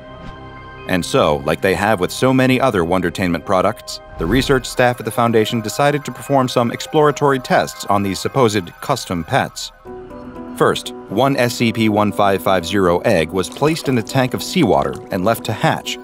When it did, it produced a specimen with gills all along its upper back, behind its eyes, an array of flat and broad tails it could use to swim efficiently. Further examination of the creature revealed that it excreted special mucus to protect its eyes from the salt water, and a swim bladder that was discovered during dissection. The skin of the creature was a mottled blue, giving it natural camouflage in its seawater environment. Next, the team decided to place an egg in freshwater and see what different adaptations were produced. A tank was filled with water from a river behind the testing site, and the egg was placed inside until it hatched. Interestingly, this specimen of SCP-1550 did not possess any gills, suggesting similar circumstances would not necessarily produce the same adaptations. Instead, this specimen had enlarged lungs and a thin, streamlined body for more efficient movement. Next, the team prepared a terrarium meant to simulate the ecosystem of a temperate forest and placed the next egg inside. When it hatched, it produced a specimen of SCP-1550 covered in a layer of brown fur, with a ridged underbelly resembling that of a snake. It also had a tail consisting of large tentacles. Along the ridged underbelly, there was a smooth patch of skin with the Dr. Wondertainment logo printed, like a tattoo. The team prepared a different terrarium that simulated a desert ecosystem and allowed an egg to hatch inside. The resulting specimen was cold-blooded, tan in color to blend in with the sand, and skilled at burrowing quickly to protect itself from outside stressors. It was also, notably, 1 centimeter larger than the previous specimens. The final terrarium was made to simulate the environment of an average urban apartment. The egg that hatched inside produced a creature with leathery skin and eyes placed similarly to those of a chameleon. The demeanor of the specimen was noticeably friendlier than its predecessors, and it acted more like a domesticated house pet than a wild animal. Its most impressive adaptation was its method of eating. Behind the specimen's jaw, there were strands of baleen like those found in whales, which allowed the creature to filter feed on dust and crumbs from the terrarium floor. After these experiments proved successful, the research team decided to test the eggs in more extreme environments. One egg was placed in a vat of molten iron. It promptly burst into flames and was completely destroyed. The head researcher responded, "Well, what did you expect to happen?" Which seems like a fair point. The next egg was placed inside a vacuum chamber, which was then depressurized. The egg promptly exploded, covering the inside of the chamber in an unidentifiable slime. These 2 less than successful experiments led the research team to the conclusion that SCP-1550 eggs cannot survive in conditions that would be uninhabitable for any other animal. There are limits to the creature's adaptability. But what would happen to an egg placed in a hostile environment filled with something recognizable? A vacuum chamber was filled with seawater, and an egg was placed inside. The chamber was then pressurized to 15,750 psi. This time, the egg was not destroyed, but instead was able to successfully hatch. The resulting SCP-1550 specimen bore a heavy resemblance to several deep-sea creatures, most notably the anglerfish. Like the anglerfish, the creature had a bioluminescent lure dangling from its forehead. It also had gills, dark gray-blue skin, flat and webbed fins, and enlarged eyes twice the size of those found on other specimens. Its teeth were sharp and ridged, similar to those of a shark. The head researcher made a note on this portion of the experiment log, asking, just what kind of child Dr. Wondertainment is trying to sell these things to that they could live in conditions where a creature like that could be kept as a pet. All adult specimens of SCP-1550 are kept in a sealed 5-meter by 5-meter terrarium, which simulates desert conditions. This terrarium is monitored via electronic surveillance, and each of the specimens is implanted with a tracking device. If one or more of the specimens escapes, the area is locked down until all of the creatures have been captured and placed back in their terrarium. All SCP-1550 eggs are kept in their packaging unless being used for testing. As the Foundation does not want the population of adult specimens to exceed 20 at any given time, excess specimens are terminated. Honestly, that makes me a little sad. I'd be happy to take them in if the research team can't keep them. But I digress. Having a pet is a big responsibility, and some people just can't handle the risks and rewards that come with caring for an animal, especially one that can become an accidental weapon if you're not careful. If your child is begging you for a pet, maybe you should start them out with a goldfish first. A goldfish never burnt the house down, though I suppose there's a first time for everything. I hope you enjoyed this anomaly, which was recommended by DrBob Squad researcher, the Be Quick. If you want to assist in recommending and choosing future anomalies to be analyzed, you too can join the DrBob Squad by going to patreon.com/DrBob. Now go and watch another entry from the files of DrBob, like SCP-693, Naughty Stalker, for more looks inside the nightmarish toy box of the SCP Foundation. And make sure you subscribe and turn on notifications so you don't miss a single anomaly as we delve further and further into the SCP Foundation's classified archives.